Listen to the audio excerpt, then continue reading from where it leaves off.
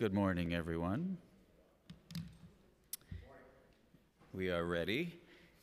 I want to welcome everyone to the fiscal 2021 preliminary budget hearing for our libraries. This is the Committee on Cultural Affairs, Libraries, and International Intergroup Relations. We're first going to be hearing from our three public library systems, and there may be one or two members of the public who want to speak on libraries.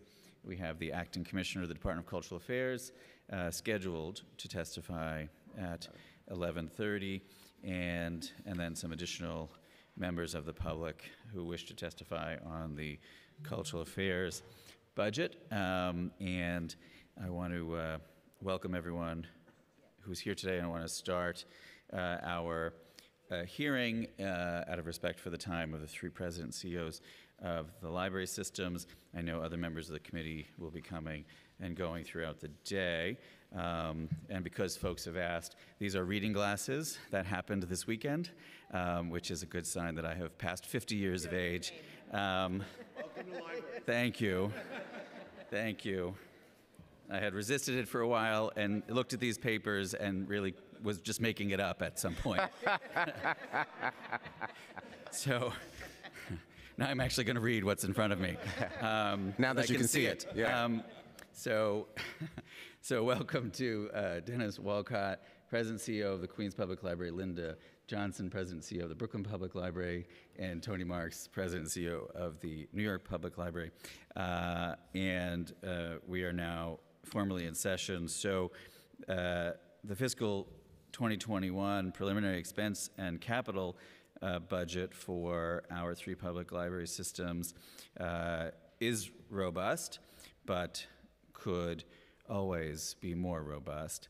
The administration is proposing $410.7 million for the three systems in expense funding, and the preliminary capital commitment plan, which covers fiscals 20 to 24, includes $762 million for the library systems. Now, I'm very proud to be a member of this city council that a year in and year out fights for our public library systems. And we have had some very good years as it relates to library funding for the last few years under this speaker, Corey Johnson, and previous speakers.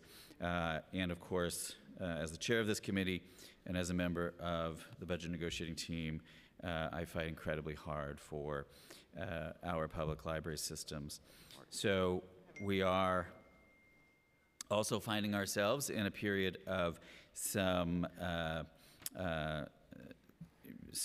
turbulence, and obviously we'll have to see how things play out over the next few weeks and months to see if at any point the budget is adjusted in a way that is not how we would like to see it adjusted on behalf of our public library systems. But for now, we know what's in the budget, we know what's not been baselined, and of course we know the libraries have additional needs that they are going to talk about, and obviously I will be there fighting every step of the way. Last year the council allocated an additional $15 million in funding for our three public library systems. That was in addition to a $16 million increase in baseline funding that the council fought for and urged. Needless to say, that $15 million, which is being used for so many different vital programs and services, needs to continue to be included, and I'm sure our three president CEOs will talk about not only that funding, but additional funding that is needed for our libraries.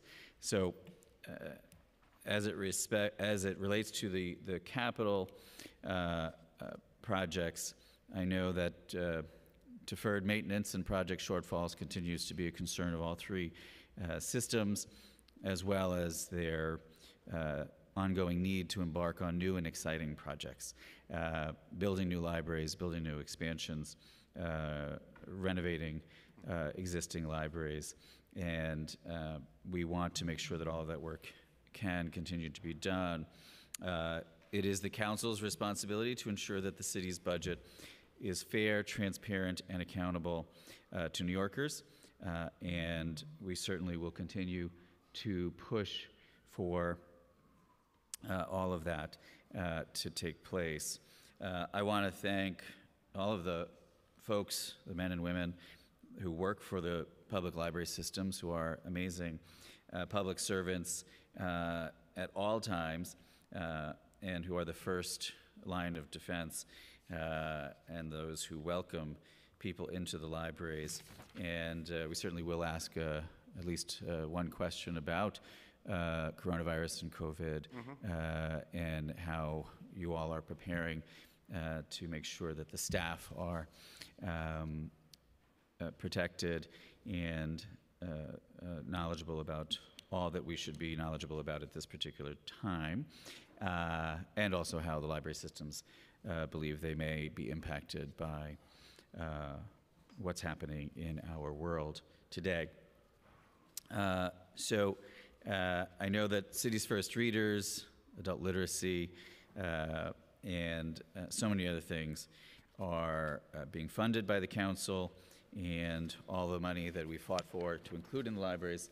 And I look forward to hearing from all three of the systems, and then I believe we may be hearing from some DC 37 representatives after the three present CEOs speak, and then we will get to our beloved cultural affairs after we do libraries. So with that, I want to thank my staff, Jack Bernatovitz, my legislative director, Matt Wallace, my chief of staff, as well as the team on this committee, Brenda McKinney, our legislative policy analyst, Christy Dwyer, our committee counsel, Brenda McKinney, legislative policy analyst, Christy Dwyer, and the principal financial analyst, Alia Ali.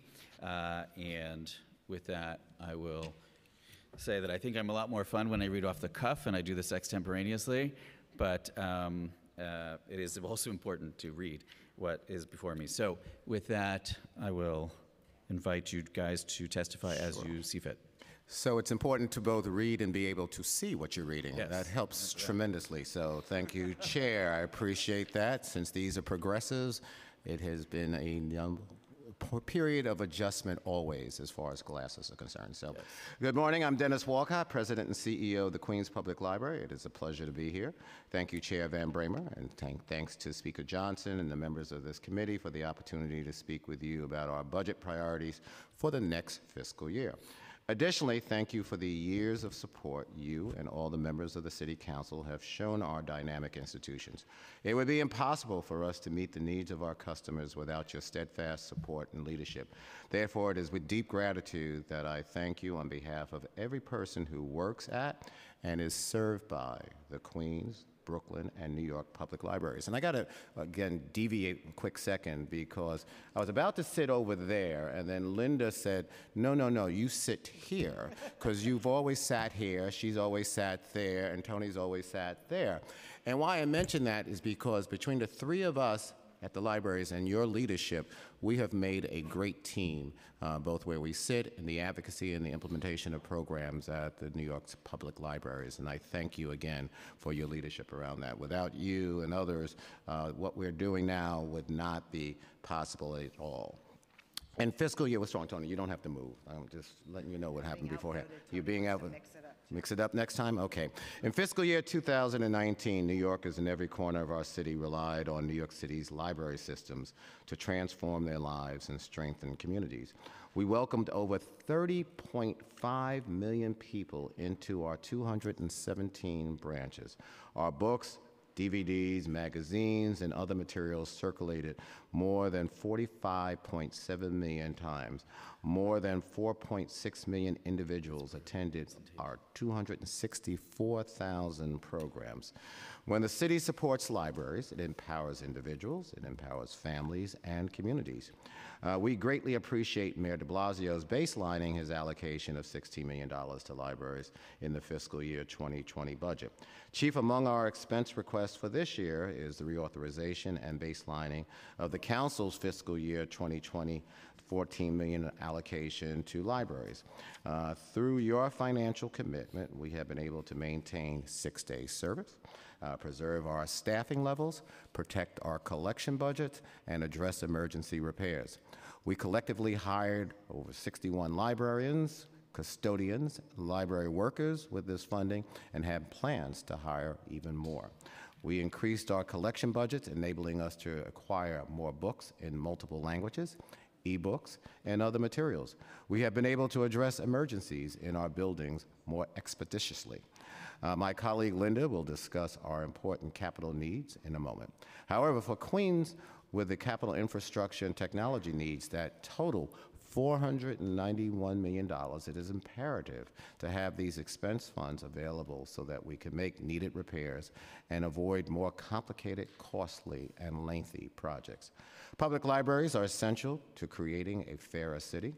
With your support, we have been able to deliver for the city on some of the major initiatives, such as you know, ID NYC, early literacy, voter registration, and currently the 2020 census.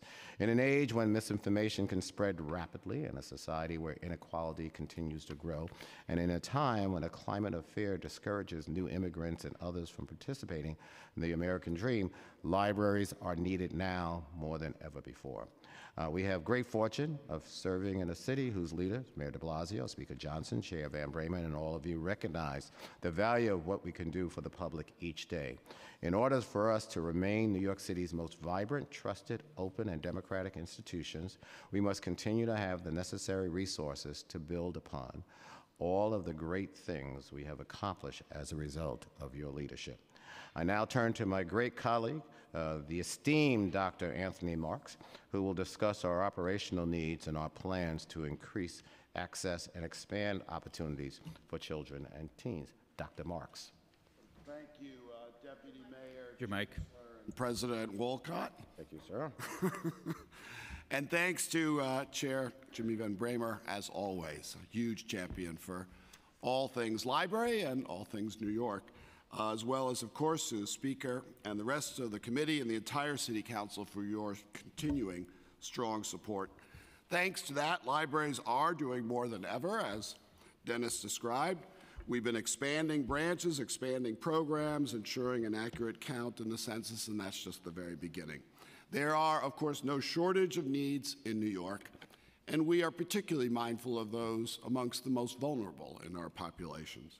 We are uniquely positioned to help. We're the most visited civic institution in New York, and we are proud, all three of us, all the libraries of New York, proud to do all we can. To continue to do this, as Dennis mentioned, we need $24 million in restored and additional operating funding in FY21. The bulk of that is the $14 million that Dennis was describing that has not baselined in our previous budgets that we rely on, and without it, we will not be able to sustain the gains that we together have made in recent years. In addition, we are asking for $10 million of funding for initiatives, particularly to increase access to our services and to best support the city's priorities. The most notable part of this ask is in terms of supporting the city's educational initiatives, especially for children and teens.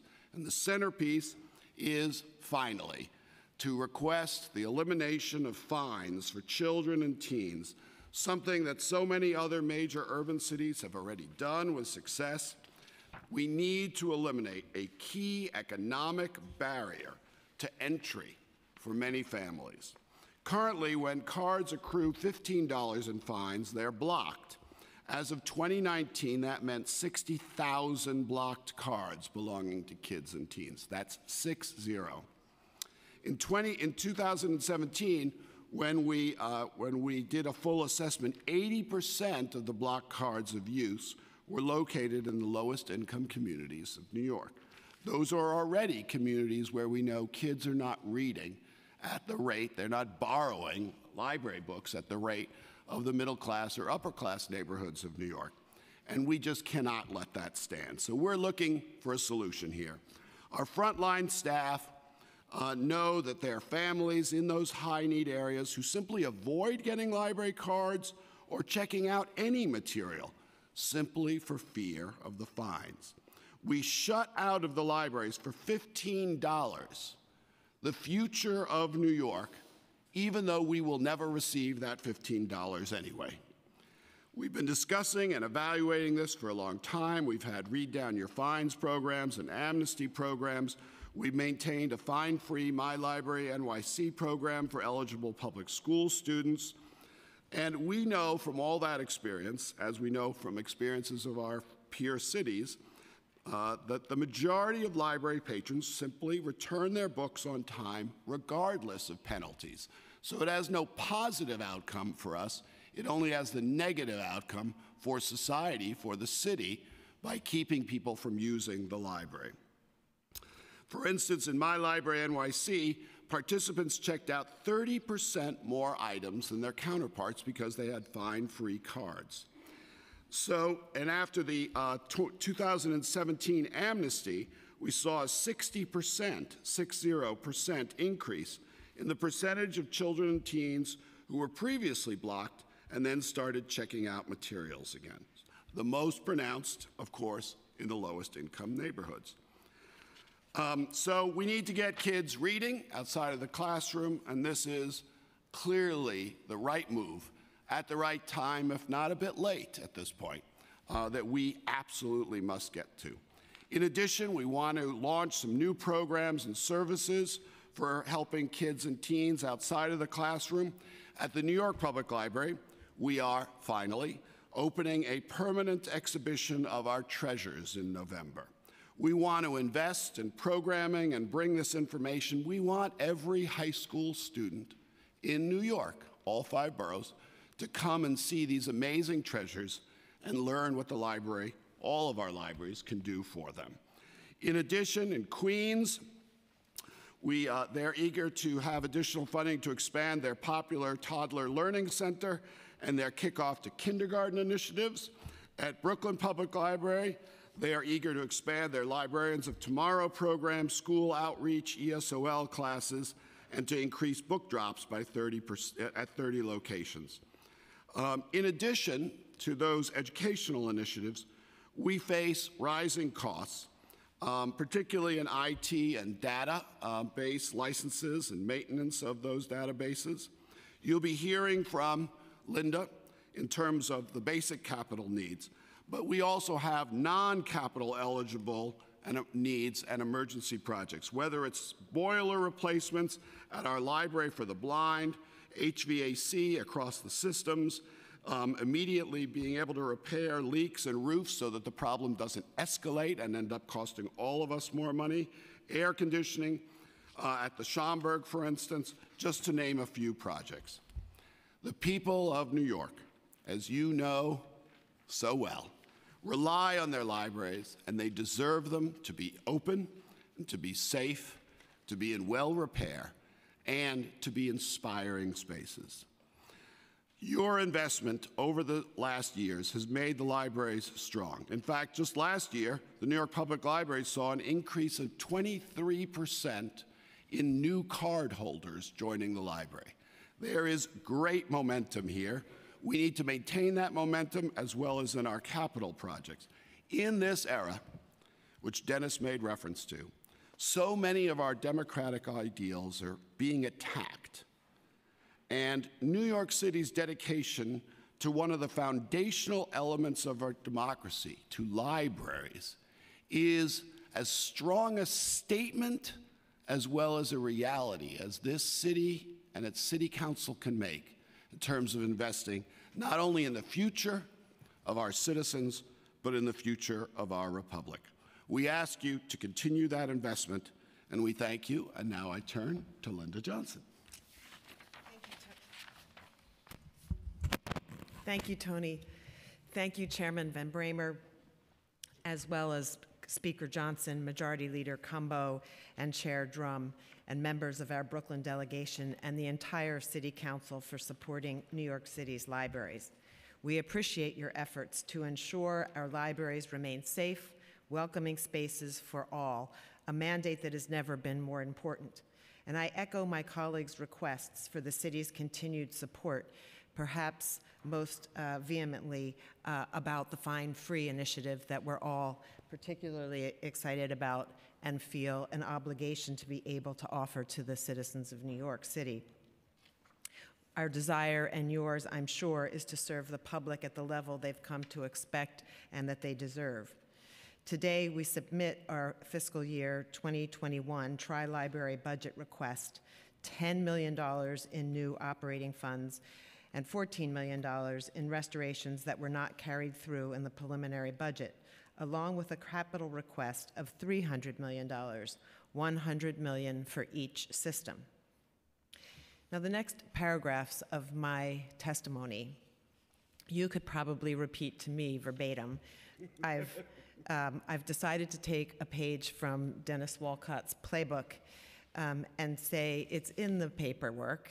And the fact is, I just can't sit here and once again talk to you about leaky roofs, about HVAC systems that cost 5 times more than they should to repair or to replace, about the $500,000 in expense funding that I had to spend on capital projects last year, about the $52 million that the Brooklyn Public Library has in shortfalls, and I think that my colleagues have similar numbers, 100 million in one case and 50 in the other. The testimony today in 2020 is exactly the same as it was for the last 5 years. Now, 5 years ago was a high watermark when we were included in the 5-year plan, and truly, 10-year plan rather, and truly that made an enormous difference to us. And so we're not in a capital plan year, but as a result, we need $100 million for each system to make up for the fact that we haven't been able to do long-term planning. I don't want to whine and complain because there is some good news. And so while we have emergency needs and we have priority projects that need funding, there are a few projects where we have the funding to approach buildings comprehensively, and in those cases, we've made a lot of progress. Eastern Parkway, New Lots, Canarsie, Brownsville, and New Utrecht libraries, for example. Full-scale renovations like these are only possible because of that one-time inclusion of funds in the city's 10-year capital plan. We're proud to be including interactive public sessions and design charrettes for these projects, a first with our DDC-sponsored projects. And for the first time in more than 50 years, we are adding new and improved libraries to our portfolio, modern and inspirational facilities able to support the countless ways people use libraries today. But these priority renovations and projects meet our technology needs. But these projects are too few. Our forecast for fiscal year 2021 includes $35 million in priority infrastructure projects and branch overhauls. Without funding to meet these needs, we risk backsliding on all of our progress. We know what needs to be done to maintain our physical plant. For example, we're transforming a languishing infrastructure upgrade at Walt Whitman Library into a much-needed full building renovation. Initially, this library was in need of an HVAC system and a fire safety and accessibility, but the project now includes a new garden space, exterior restoration, and interior upgrades. And as you've heard me testify about in the past, the proceeds from our Brooklyn Heights Library redevelopment and additional fund from the state's Downtown Revitalization Initiative, we will be able to renovate and reconfigure the main floor and meeting room to maximize space for patrons. Though we are working hard to piece the funding together, the project needs an additional $5.5 million in construction costs to move forward, funding that we had hoped would be included in the January plan. In just a few weeks, Brooklyn Public Library will welcome Greenpoint residents back to a stunning new facility. The Greenpoint Library and Environmental Education Center has been completely rebuilt from ground up and will offer increased indoor and outdoor space, expanded programs, and special collections. and the Civic Commons, a brand new public space created in Central Library, will be open in time for Census Day. It will house a passport office, ID NYC office, and bring together community and civic engagement programming at the library. We would like to be celebrating more achievements with you.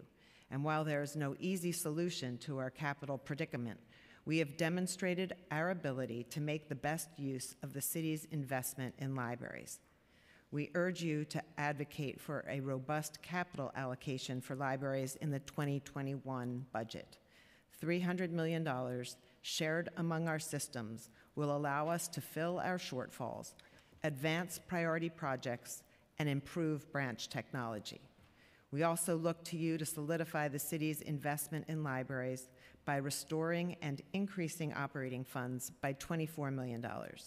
New Yorkers are relying on you to ensure that libraries, our most accessible, democratic institutions, remain strong for all who come through our doors, and that, as promised, they remain wide open for everyone. New York City's libraries are and always will be for everyone. Together, our systems are working with the city and community partners to make sure everyone counts in the 2020 census and that we continue to be a source of endless wonder for children, a provider of hope to the unemployed, a place of discovery and learning for whomever has the inclination to walk through our doors. Help us continue to fulfill this mission. Thank you. Thank you very much to all three of our presidents and CEOs of our public library systems. And I also want to congratulate you for working out the seating arrangement for the dais so concretely. I also want to recognize that we've been joined by Councilmember Francisco Moya from Queens on the committee. And so needless to say, you know where I am on all of this. This is the 22nd year in a row that I have been at this hearing. The first 11, I sat right there as a member of the Queens Public Library staff, and this is my 11th preliminary budget hearing as the chair of this committee, 22 years running. We would say who's counting, but we know. And so we've had some difficult years over that time, and then we've had some big victories. And we have, working with this speaker in this council, had some big victories over the last few years. And obviously we want to continue to build on that momentum, as I think Linda said in her testimony, and make sure that you can continue to do the great work that all three systems do. So I wanted to ask a couple of things, and just because it's front of mind for all of us, and I have had some folks reach out to me about this question with respect to the coronavirus. How are you preparing, the staff and customers? Obviously, our libraries are incredibly busy, and we want that to continue to be the case.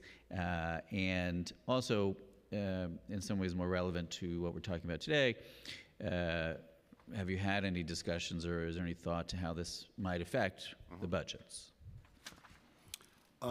Thank you, Mr. Chairman. So I think we are all focused on this issue, of course. There is not perfect information, to put it mildly. We have to all be absorbing the information as it comes. In the case of libraries, we have to help people find that information. That is essential both for the continued health of everyone, as well as to ensure that there isn't any unnecessary panic over what's happening. Just yesterday, the senior staff of the library met after lots of convenings of groups of the staff. And we announced that we would place a restriction on all non-essential business travel for staff for the next 4 weeks, simply as a precaution, that we're encouraging staff to reconsider their personal travel. We're asking staff to self-monitor and self-quarantine if necessary, especially if they've recently visited a CDC-designated area or have come in close contact with those who have. Of course, staff will be compensated in these situations. We're ramping up cleaning of our facilities. We're working closely with the city health authorities and others. And we are preparing plans for various eventualities since no one can fully know. But we need to be ready when those eventualities break in whichever direction so that we know we have a game plan, and that's exactly what we've been developing. So at Queens, we put out an all-staff memo laying out basically what Tony just said, as well as steps that people should take. We talked about, and it's, as you know, a fine line because you got to be responsive and make sure we are always sharing information. So we plan to post more information on our website. Also, we have the digital pieces in the libraries itself, and we'll update people on a regular basis. We plan to do training for both the community as well as staff, and so we've been planning for that. We have our own internal task force that we've been going over a variety of issues. We've been working, as Tony indicated, with the New York City Health Department as well as the state, and also following the CDC guidelines. So we've been very out front around this issue, and we are reinforcing the importance of washing hands and the basics and making sure we're fully stocked in that area. While we clean always on a regular basis, I think you mentioned it earlier in your comments about the areas of concern. I think one of the things we have to be very conscious of is the constant use, say, of the cyber center and how we make sure we deal with that and make sure people understand that it's cleaned on a regular basis and it's sanitized and all, but it's all brand new as well. And so we're very, very focused on always getting up-to-date information both to the staff and the public so they're aware of what's going on, and again, having programmatic information available for the public as well. I don't really have much to add to the colleagues, to the responses of my colleagues, other than to say also that Deputy Mayor Bean has been in touch, and obviously, as usual, we intend to be good partners and do exactly as suggested. And as I look in the balcony, I see John up there, so we make sure that we have ongoing communication with the union and making sure there's a constant dialogue with our teams as far as the information and listening back as well. Thank you. That's great to hear. It's also great to hear that the Deputy Mayor has been in touch and that the administration is obviously working closely. The libraries play an important role in every aspect of our city's life, and so too with this moment. And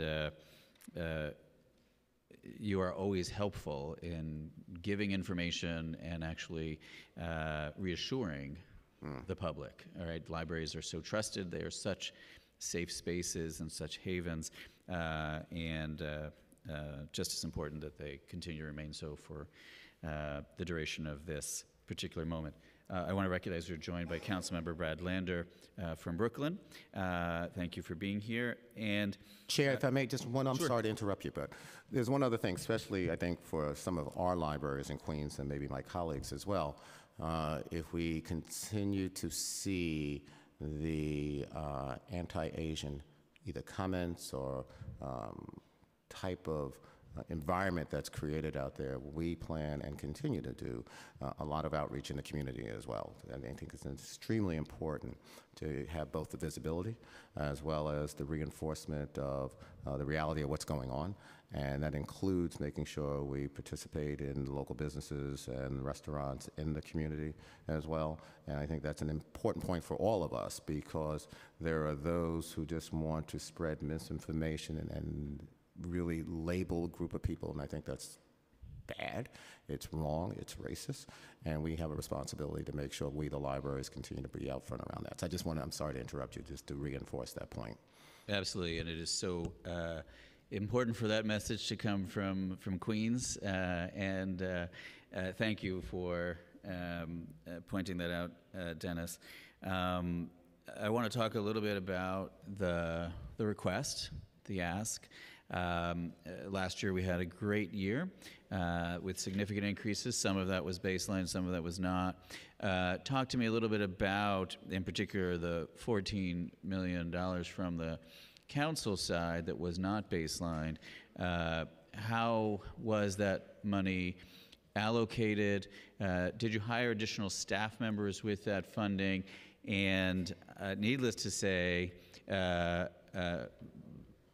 talk about what would happen if you didn't get that money restored. So in Queens, we hired staff, 19 hires, that if we didn't have the money, those hires wouldn't have taken place.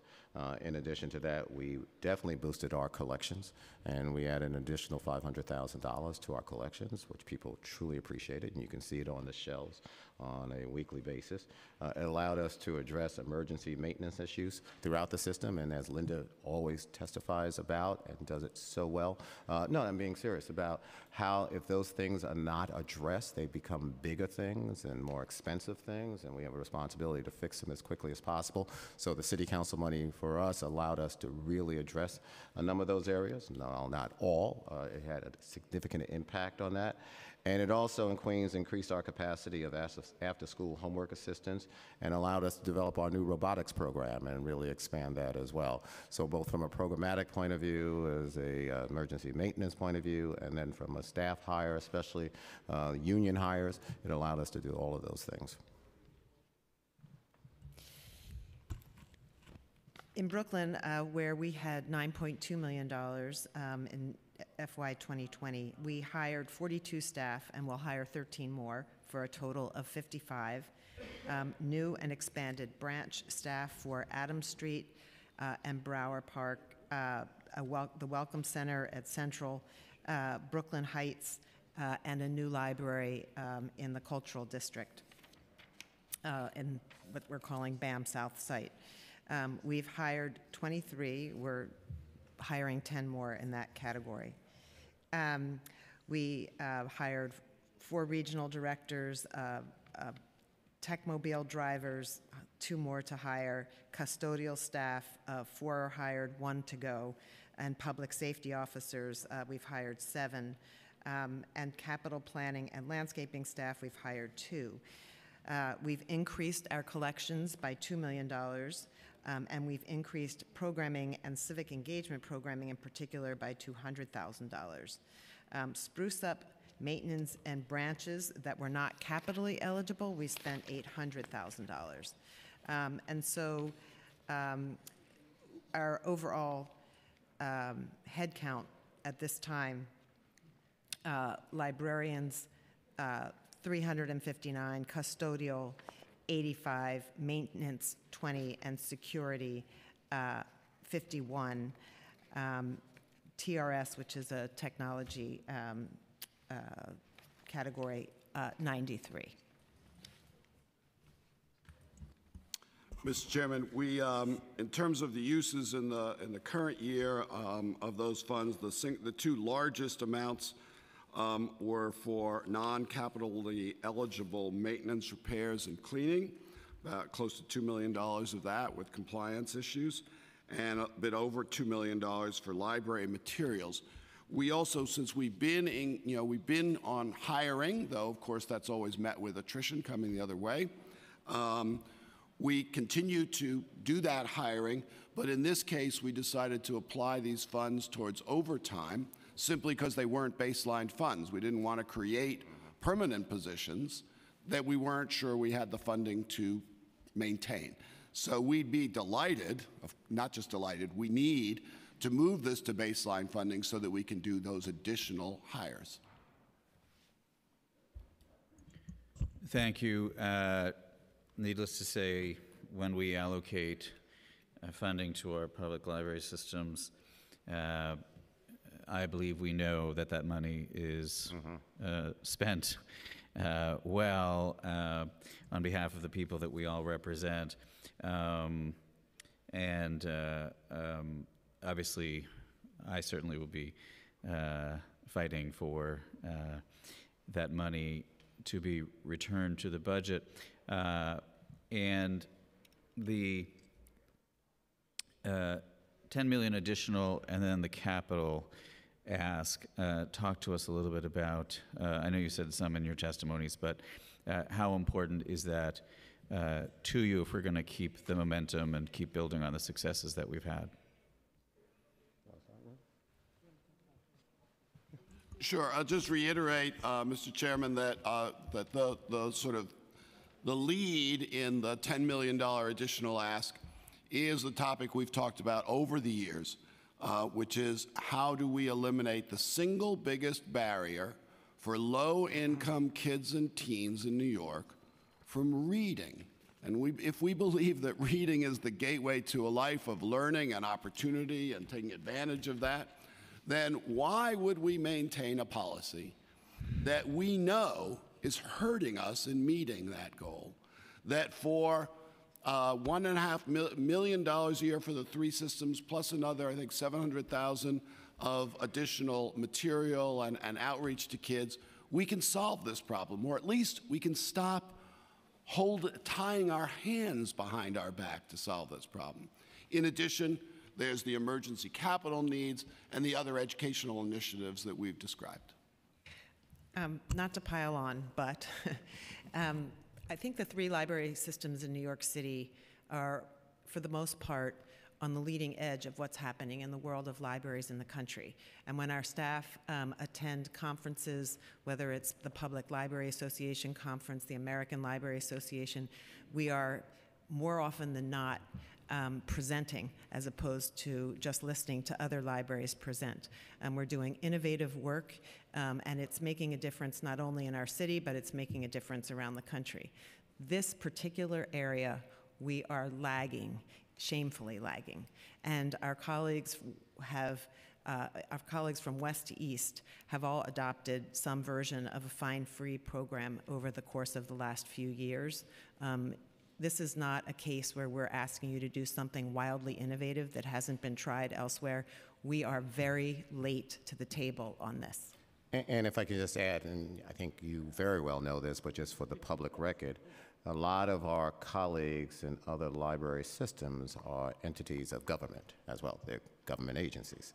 And so then the government can adjust their budget priorities, whereas, as you well know, and again for the public record, we are all separate 501c3 organizations. So thus, the ask is just more important because that type of dependency relationship that we have with you and the City Council and the executive side is so important versus it being a government agency, and therefore the government can do a rounding error in their budget to address this. So I just wanted, again, for the record, just to reinforce that important point.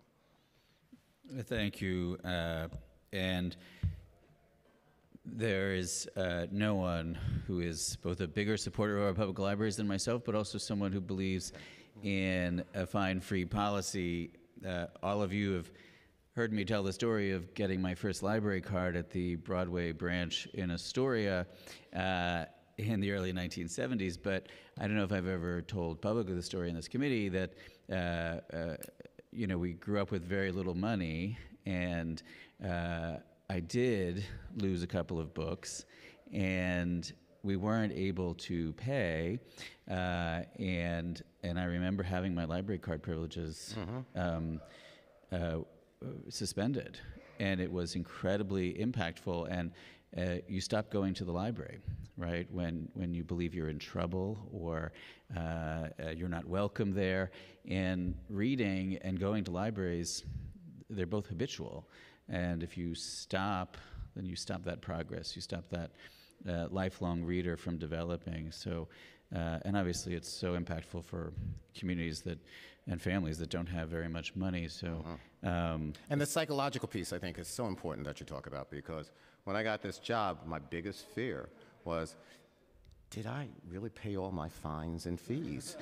And will somebody write that story that the new head of the library system still owes money from before? And so the psychological impact that it has on preventing people from coming to the library and the habitual piece, I think, is so important as far as how we address it. So I totally concur, absolutely. Sergeant at Arms, they're having a lot of fun in the hallway there. Maybe we could let them know that we're actually having a hearing. Mr. Chairman, can I just say that, sure. Just to reiterate, so we are late to do this as a policy. We are not late to this issue. We've talked about it for years. We've done a couple system-wide amnesties. And I remember during one of those amnesties, which was our way to try to get to this result that we hope now to finally get to in a permanent way, I would have people come up to me and say, thank you. I don't even go in the library because I'm scared, because I have fines, because I feel that vulnerable. That's crazy in New York. It's simply crazy, and it's unfair, to put it mildly, because other folks don't have to worry about that. And it's the folks who are worrying that we're most worried about. Alice, before I go to Councilmembers Moya and Lander, I also, I think I've told Dennis this story. When I joined the staff of the Queens Public Library in 1999, they had a program where we all had to go to a library, those of us who were not librarians, and do the work of the branch for a day. And I was at the Broadway branch where I grew up as a kid, and I wanted to go there. And for a while, I wanted to go behind the counter and check out books. And a young man came up to take out a couple of books, and a block came up on him. And I stood there behind the desk, and this beautiful young child was looking up at me, and I told the staff I couldn't do it. I didn't have the heart. Right. Send me to shelve books now. And we you overrode the policy. Yeah, we shouldn't be in that place. Yeah. We just shouldn't be in that place. So with that, I want to ask Councilmember Moya, and then we'll go to Councilmember Lander. Thank you, Chair. Good morning. Just a couple of questions. President Wolcott, thank you so much for being here and the great work that you do for Queens. Just a couple of quick questions. What is the budget specifically for the Queens Public Library New American program? And what is the frequency of the workshops and programming at each of the libraries? Hold on 1 second, sir, so I can give you a direct answer to that. And go to my program section. And as you know, New Americans has been in existence now for a number of years. Hold on 1 second. Yep. Got it.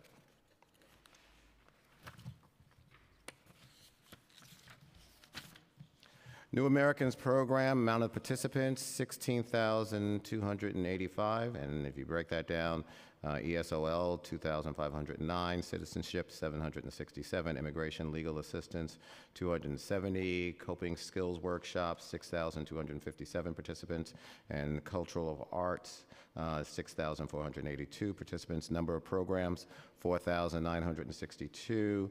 And then you have the ESOL, citizenship program, the immigration legal assistance, the coping skills workshop, and cultural arts. And the amount of customers that we've had to turn away have been roughly 969 due to a lack of money available for it.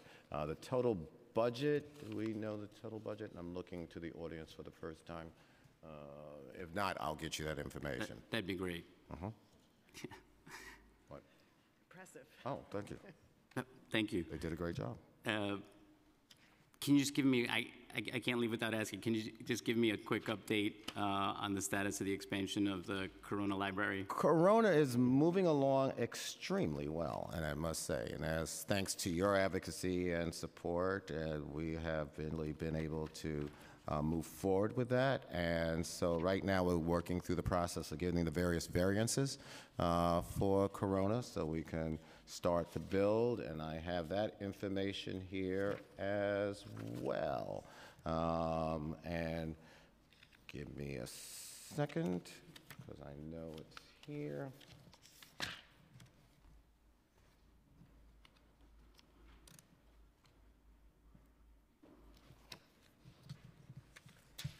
There we go.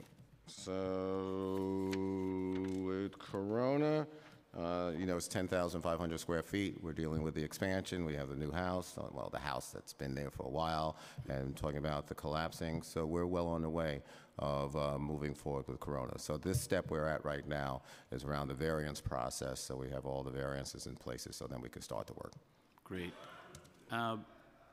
And then just back to programming, programs that are targeted for immigrant New Yorkers. Can the systems tell us about the partnerships that it has with government entities and non-for-profits that provide immigration-related information and programming? Yes. Want me to start? So I think all of us collectively have relationships with the various city agencies around immigrant programs, and we do the partnerships, we do the legal part as well, so the legal assistance programs. We have a relationship with Know Your Rights and making sure that all of our libraries have that, and working with the city and the state along that line. I'm not sure if Linda or Tony have additional information they want to add, but we do a lot of work with the city, especially around immigrants and programs for the immigrants. Would you happen to know how much of the budget is dedicated to that? I don't think I have that separate allocation as far as the city agencies and the budgets we have with that. I'm not sure if my colleagues do. I will just say, in terms of the budget, in Brooklyn, we've increased our world languages budget by 46% over the past year, and are very focused, as all the libraries are, on ESOL classes, on Immigrant Justice Corps, and on the legal front, partnering with Moya and the NY Citizenship Initiative, as well as with New York Legal Assistance Group. Councilman, Yep. So in terms of direct partnership with city agency, in particular the Mayor's Office of Immigrant Affairs, we are participating in New York Citizenship to provide free legal help for citizenship applications. We have the New America's Corners, that are, as you already asked about, in every one of our branches. We've been, recently, we've hosted 9 week-long activations of the Mayor's Office of Immigration Affairs programs. We host Know Your Right forums at branch libraries. Beyond the direct partnership with the city's agency, we've helped over 6,000 people achieve their U.S. citizenship through those kinds of preparatory courses. We've had over 700 appointments for clients for one-on-one assistance. We welcome 15,000 attendees during over 850 programs and services aimed at the immigration community. And there's much more. Beyond that, more generally, as we all know, the libraries are the front line that the immigrant community has always come to first in New York, that feels welcomed and respected. We don't ask for any proof of anything, which is why, for instance, we can be such an invaluable partner in the census, because the immigrant community, we know, the latest immigrant community, because we're all an immigrant community in New York, or almost all, has always trusted us. So that's another example. Or in the English language courses that we teach, primarily for the immigrant community, which the New York Public Library has increased 600% in terms of seats and attendance in the last few years. And I know my colleagues have been doing exactly the same. Great. Just one last question, sticking with what you just said about the census. The libraries were offered $1.4 million for census work in the fiscal 2020 budget. Has all of this money been spent yet? And if not, how much is remaining, and for what specific purposes? So I'll be very word specific. It's not necessarily spent yet, it has been committed. And so we need to get the money in to actually spend it, but we have committed the money definitely as far as the hiring staff. So we've already hired staff, we've already purchased the tablets, we're doing community outreach, we're going to the hard to count areas. We plan to have major programs, and we're doing something for the youth, I think the end of this week, matter of fact, as far as census reading thons taking place with young people. And so we have really committed to that level of money that we've been allocated, and hopefully we will get the money in sooner than later. So we are definitely moving 100% as far as all of our programmatic goals when it comes to the census. Great. Thank you very much. Thank you, Chair. Councilmember Lander. Thank you, Mr. Chair. I acknowledge it's true that no one loves and cares about the libraries more than you, but I'm aiming for second. So, and it's great to be here with all three of you, and feel lucky to have had some wonderful engagements with all three systems over the past year. You know, I'm still thinking back to the Stonewall 50 launch, which was remarkable, and Dennis, you know, it's amazing. It was just a couple of weeks ago that we're soaking wet during the Lunar New Year parade in Flushing. We're soaking wet, but also, I guess, even though some of the first cases of coronavirus had already at that point been identified in China, the kind of panic and the racism that goes along with it hadn't pervaded. And we walked by the Flushing Library, and we're talking about how it's like the most active you know, neighborhood library branch anywhere in the country, and what like an extraordinary gem it is, and the center in so many ways of that community. So let's keep that spirit going, and I appreciate the work all three of you are doing. And of course, in Brooklyn, there's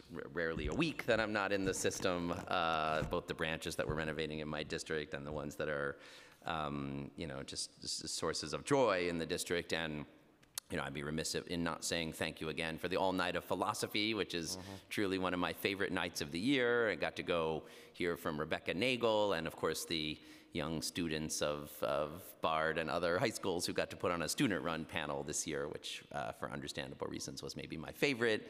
Was really dynamite, so thank you for all of that. And also congratulations on the recently announced merger with Brooklyn Historical Society, which I'm excited. We don't need to spend today's time talking about it, but I'm really excited to learn more and think about how we make sure it, you know, we continue to get the resources to have it continue to be an even more vibrant and open part of our system. That library, I mean, the whole building is amazing. That library is incredible, and I think what it can be as part of our whole system is really remarkable. So congrats on that, and I'm excited to learn and hear more about it. Thank you. All right, and let's see. So I heard a little bit of the coronavirus back and forth, but I'm reminded, especially, and this is actually kind of in relationship to Queens, because as Dennis knows, my wife, who is the general counsel of Planned Parenthood of New York City, they did this great project with the Queens system a couple of years ago. And you know, it had not occurred to me before that how many people would approach their librarians asking questions about sexual and reproductive health, but it's just an enormous number of our people in our communities that don't have anybody to ask questions about basic issues of sort of health in their lives. And so the opportunities for the branch is not only to counter fear, but to be sources of information, and like what that means, because obviously if you're anxious, then you're anxious about walking into a public space. So how you make them, like from the point where you walk in, feel safe and welcoming, you know, communicate across all these languages, you know, how to think in both safe for your family and your community and welcoming ways seems like a big challenge and a big opportunity. So I guess you had some back and forth on this, but I wouldn't mind if hearing just a little more about how you've started to think about how to deploy quickly in order to have your staff able to answer questions in ways that both give good, accurate information, but are also welcoming and inclusive, and just signal to everyone both that they're welcome and encouraged to come and keep showing up and ask within the guidelines of safety as that evolves over time, and encouraged to ask their questions and get answers, which is so much of what we want from our libraries. After you. Yeah, thank you for that question. We are obviously addressing both sides of the coin here, how to operate in a safe way and make sure that the patrons who come to the library are as safe as they can be, while at the same time, and this is something that fits within our public health initiative, which we started just a year ago. And when we started that program, we were looking at various diseases and topics that we thought should be included. Coronavirus, needless to say, was not one of them. But we have the infrastructure and the team in place to add this to its portfolio. But I think of course, like as in everything, the library is a trusted source of information. And so it's important not only that we are communicating accurately, but also consistently with the city's directives. As I mentioned earlier, Deputy Mayor Bean has been involved and we are ready and willing to partner in any way we can to further the city's messaging as well as our own. And go ahead, Tony, after you. I'll just reiterate that what Dennis and you both have talked about, which is not only we need to be informed, we need to not panic, and we need to not turn on each other. Those are powerful messages that we need to be a part of. We are, of course, training our staff. We are working through various systems that we've been discussing. We need to be able to offer the advice to people who come, because they've always come to us for advice. We need to make sure that our frontline staff, Mr. Chairman, are not fighting about fines instead of helping people on this or any other subject. And we need to make sure that if people choose to, they can come to us for online advice, both in terms of contacting us, but as well as receiving our material. It's yet another reason why we've been working very hard at the question of e-books and increasing the provision and use of those, so that if people choose to stay home or have to stay home, they can continue to learn and read and move ahead. Look, let's hope it doesn't get there, but if there are any at-scale quarantines, what an opportunity to have like a public library ebook outreach opportunity to what we could be doing in our time at home. We should do that outreach anyway, God willing, not for that reason. Amen. And I think that words are so important. So I think, like my colleagues, we have great people who are here, who are back at our libraries, and we had a senior staff meeting yesterday and discussion also on Monday as far as the use of words when we're putting out memos to people, and being very sensitive about that and really doing some fine-tuning on how we communicate both to staff as well as to the public, because obviously we have a job to inform people and to keep the information there. But that balancing act of not scaring people, especially with the unknown. And we work, and I know collectively we work very carefully around that balancing act, because it's important for people to hear it as far as updated information. And as the chair knows, on our team, we have an RN who is part of our team, as well as health librarians and other staff, and we incorporate their vision and feedback into this process. And this is going to sound weird coming from me, because I'm a person who doesn't have Facebook or Instagram or any of that stuff, but the importance of social media as well, and making sure we ramp up our social media content around this topic, so people who are on social media.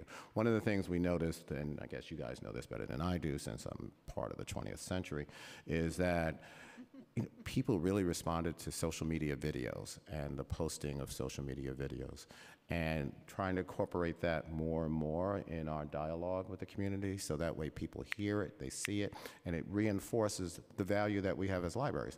The trusted institution, and the institution that's open to others. And so I just want to put that out there, because to me, what I've found during this process, words really matter, and how we communicate and get to the public. I really appreciate you saying that, and I think, if anything can redeem social media from the ways in which it coarsens and makes us worse and more fearful and more hostile versions of ourselves, it is the kinds of communications and inspiration that comes from our libraries. That those sexual and reproductive health guidelines you have, like, I tear up when I read them. It's if people haven't looked at them, you should look at them. It's accurate, it provides accurate information, and it's a gorgeous document.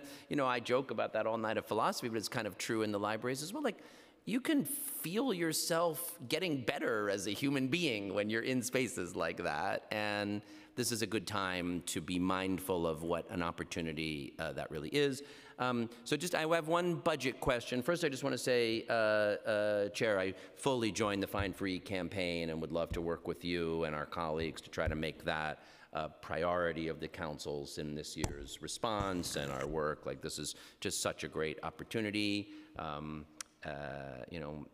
Would that it have been in the budget itself, but what an opportunity for us to push and make this a thing that I think New Yorkers really get. But I want to ask about the capital budget for a minute, because I noticed in Linda, in your testimony, you're saying that the libraries are not included in the 10-year capital plan. Now, this is an off year. There isn't a new 10-year capital strategy, but 4 or 5 years ago, or whenever it was, there was all this fanfare. We were, for the first time, including the libraries in the 10-year plan. There was new money in the system headed out for the years, so we didn't just keep doing this thing where we just roll this year's money to next year's money and pretend that's a new commitment. By my read, for FY21, there's $4.5 million of new money in capital for the library systems in the preliminary budget. So what's going on here? This doesn't seem to me to be living up to the fanfare and commitment that the administration made with the systems a couple of years ago. And I mean, of course, we'll push for more capital for the systems, and $100 million for each of the systems seems very reasonable to me. But I guess before we just dive in, where are we?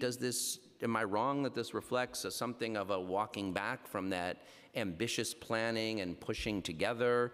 Let me just ask that. Sure. So the 10-year plan was 5 years ago, and each of us committed to overhauling 5 libraries for $100 million, 20 for each. Of course, at this point, 5 years later, costs a lot more than $20 million to overhaul a library.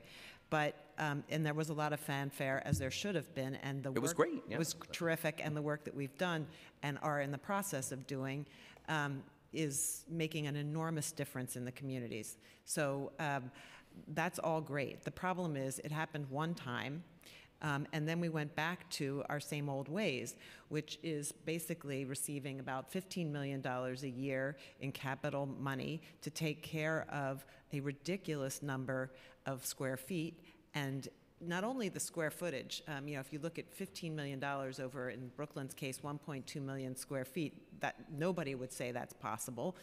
But it's also buildings that are small, so that's a lot of roofs. That's not 2 or 3 roofs. That's 60 roofs, 60 boilers, 60 HVAC systems, many multiple, complicated systems. Oh, and we've seen the consequences like at Windsor Terrace, where if the money for the roof and the money for the HVAC aren't put together at the same time, then you have to close the library two different times, and everyone is frustrated. And there are also the things that I didn't talk about, but the unexpected closures because a system fails, that's a terrible thing.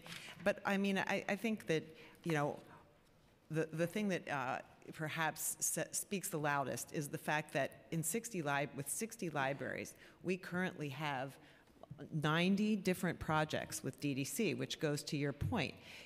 This is just not the way to operate.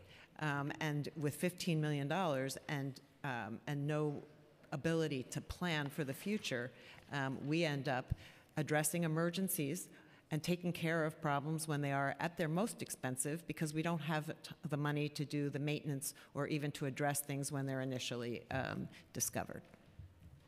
So I've become so adept around the issue of capital. I never, my wildest dreams, imagined the nuances involving capital and the building of libraries and the repair of libraries and what it actually means. It's a complicated process. I'm glad to know it's invaded your dreams as well. It has. Yes, No, it's my intricacies of ultimate capital projects dream in management. life I'm embarrassed to admit how often having the invade them. capital issues always in front of me. And luckily, again, we have great staff. I have my VP of Capital is an architect and has developed a great relationship with the city, but there's always shortfalls. They're always the unexpected.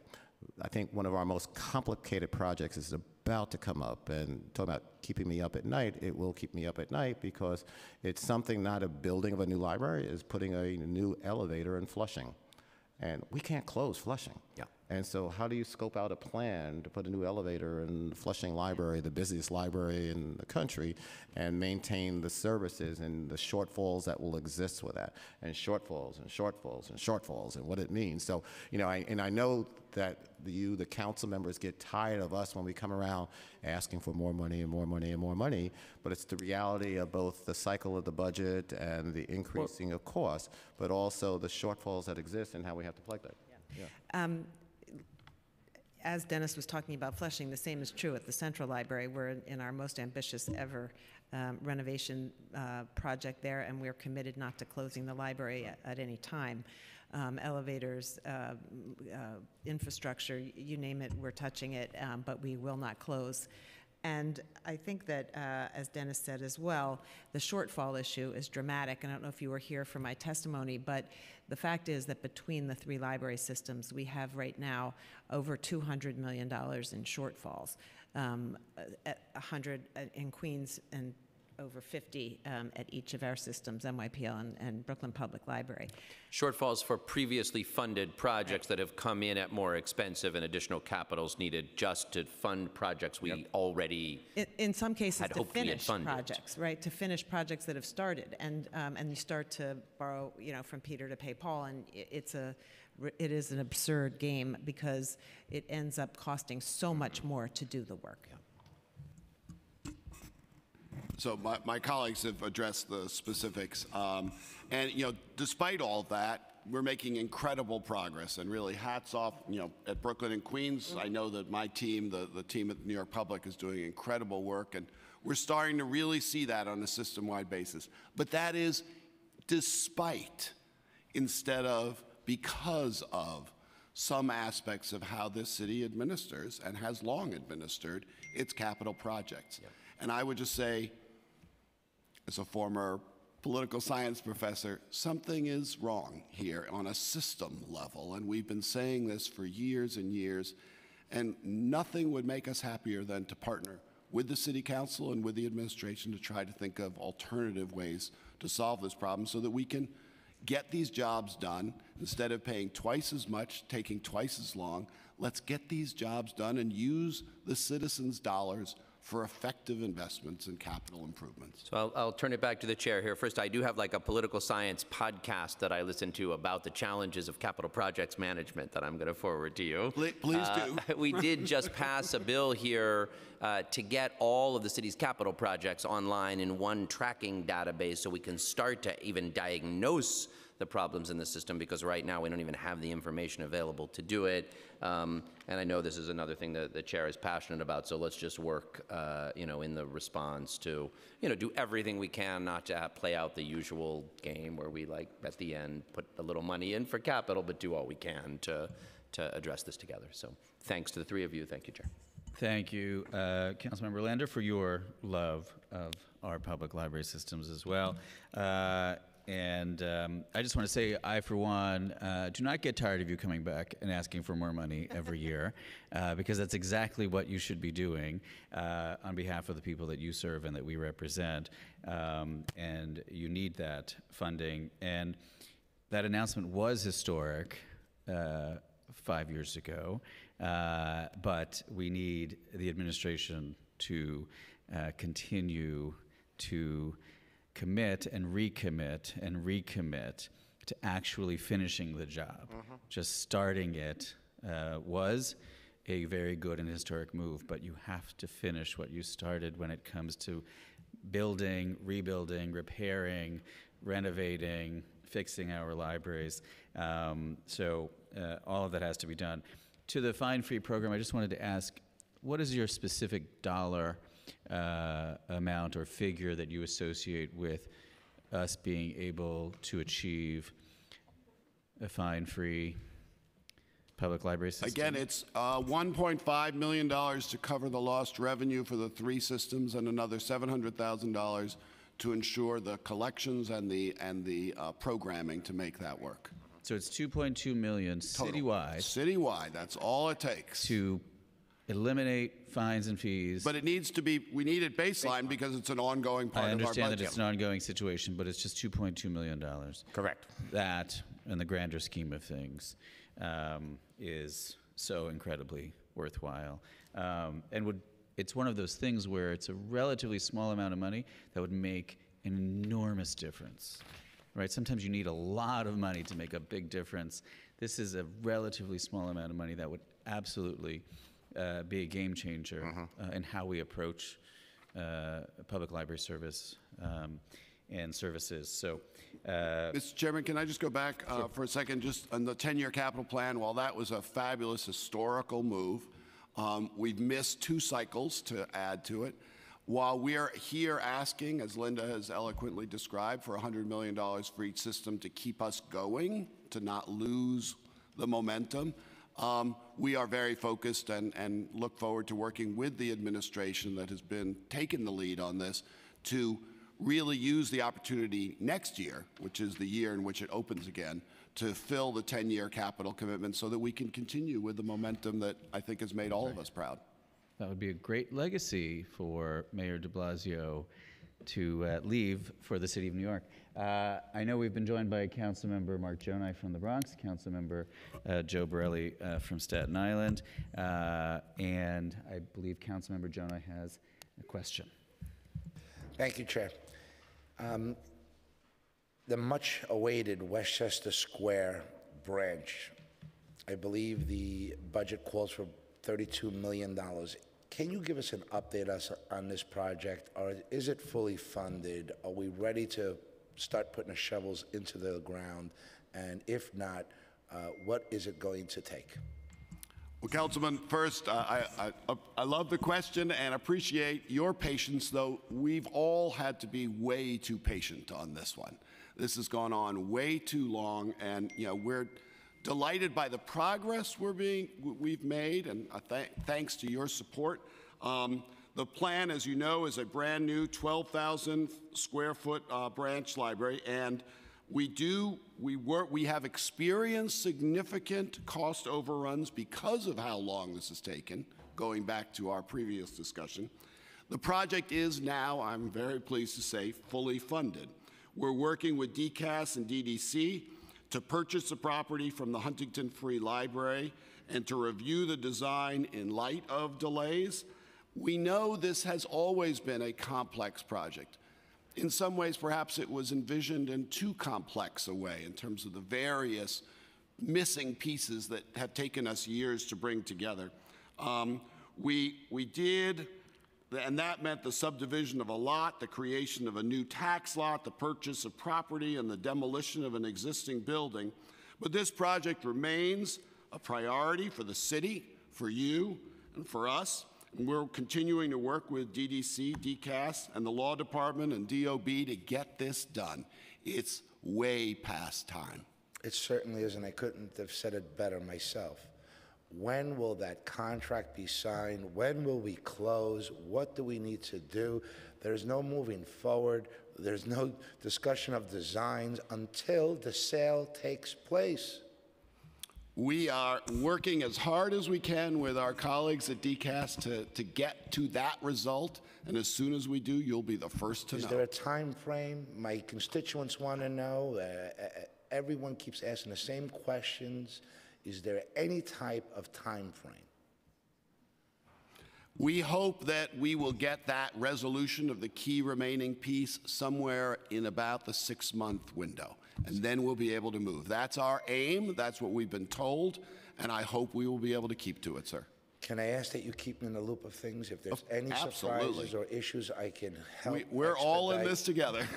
Absolutely. I want to help expedite this. Thank you, sir. If I can play a role in it in any way or fashion, I'm happy to do so. My next question, constantly we get requests from our libraries as council members for the limited discretionary funding that we have available.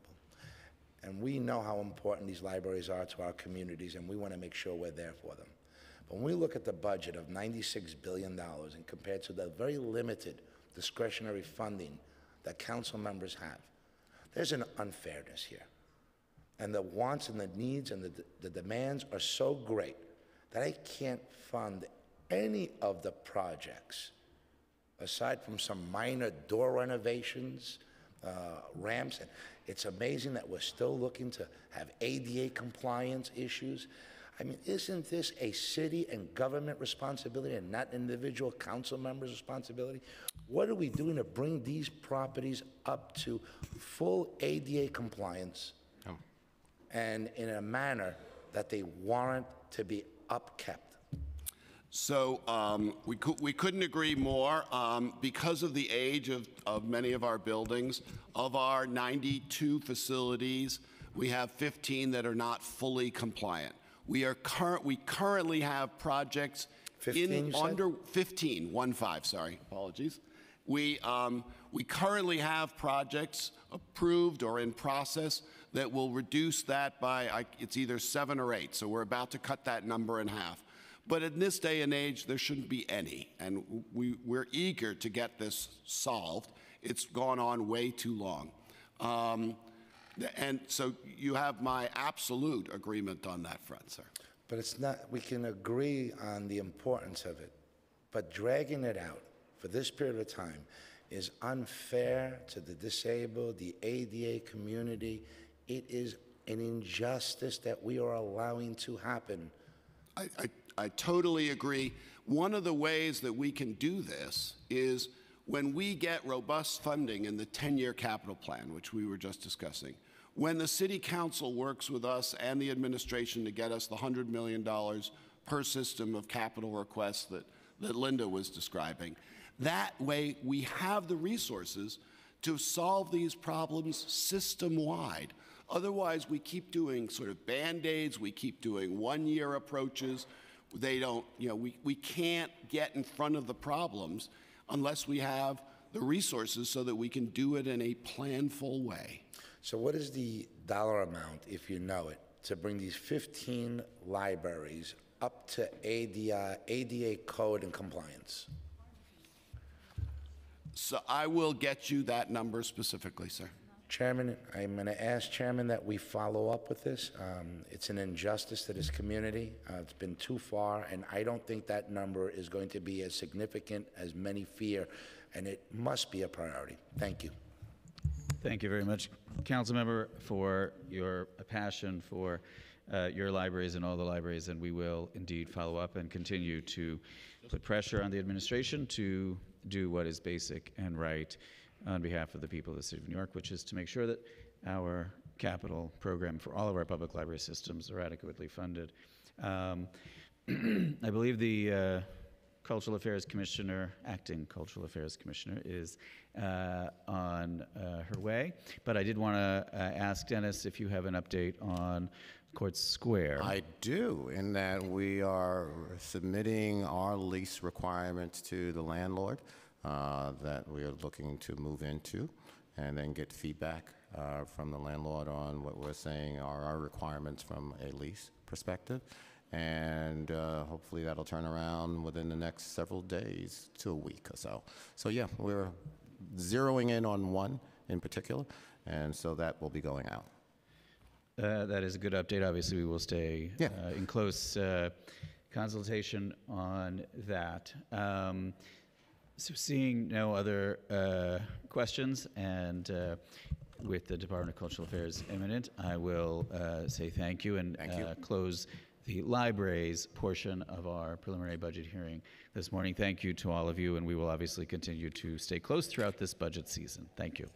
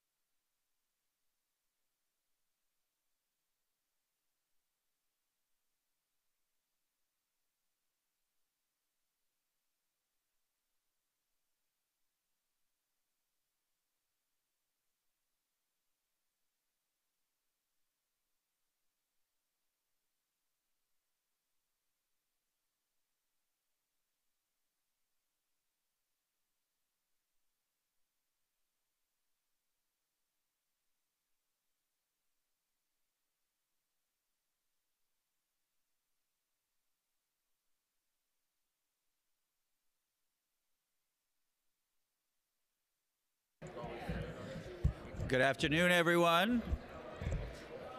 If you were here for the library's portion of the hearing, library folks in the back of the room, please depart. We're going to do the cultural affairs portion of the hearing now. We are going to reassemble, and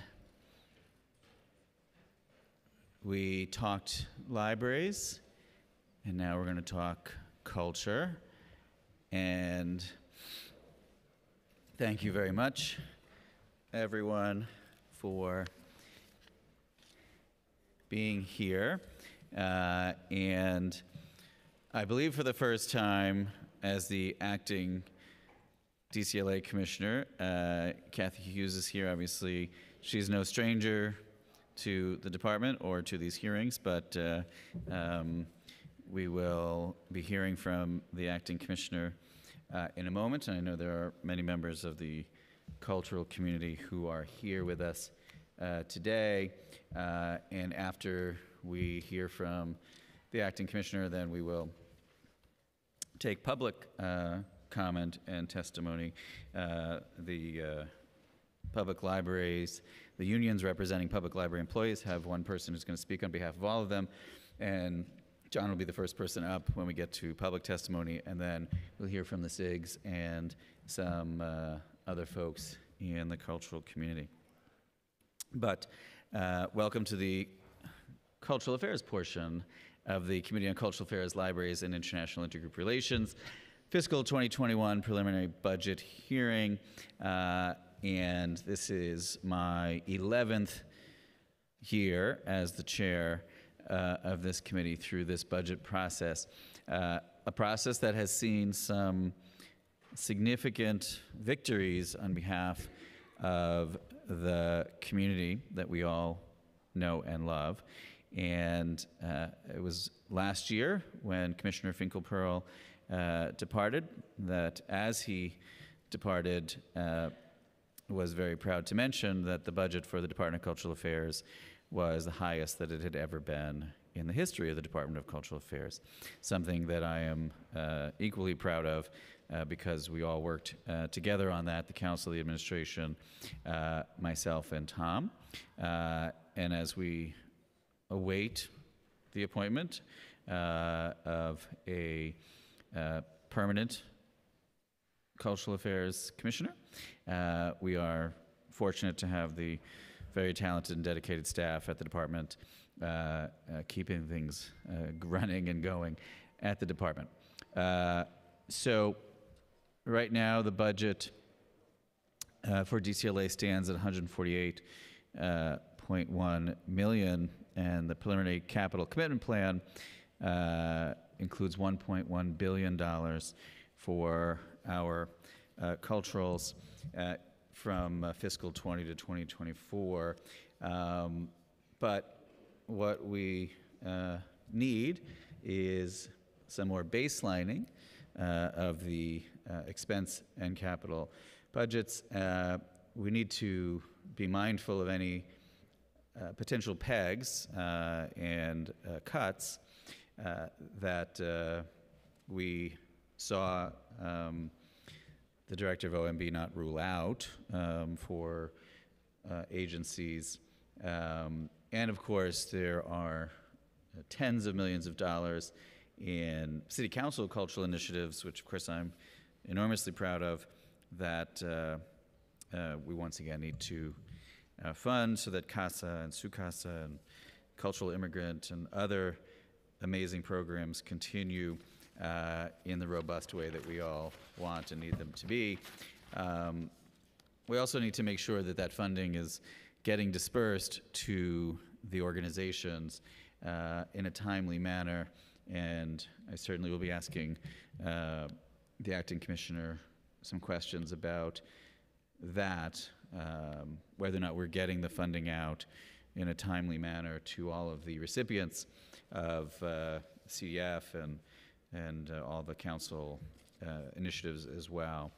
So We are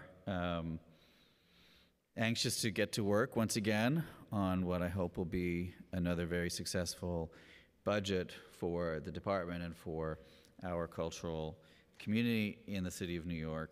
And obviously, you have my unyielding commitment to be a fighter for this community, as I always have been, and making sure that the City Council continues to be your best and most strident ally. And I know we've done some great work. I know we have more to do, but I feel good about what's been accomplished and where we go from here.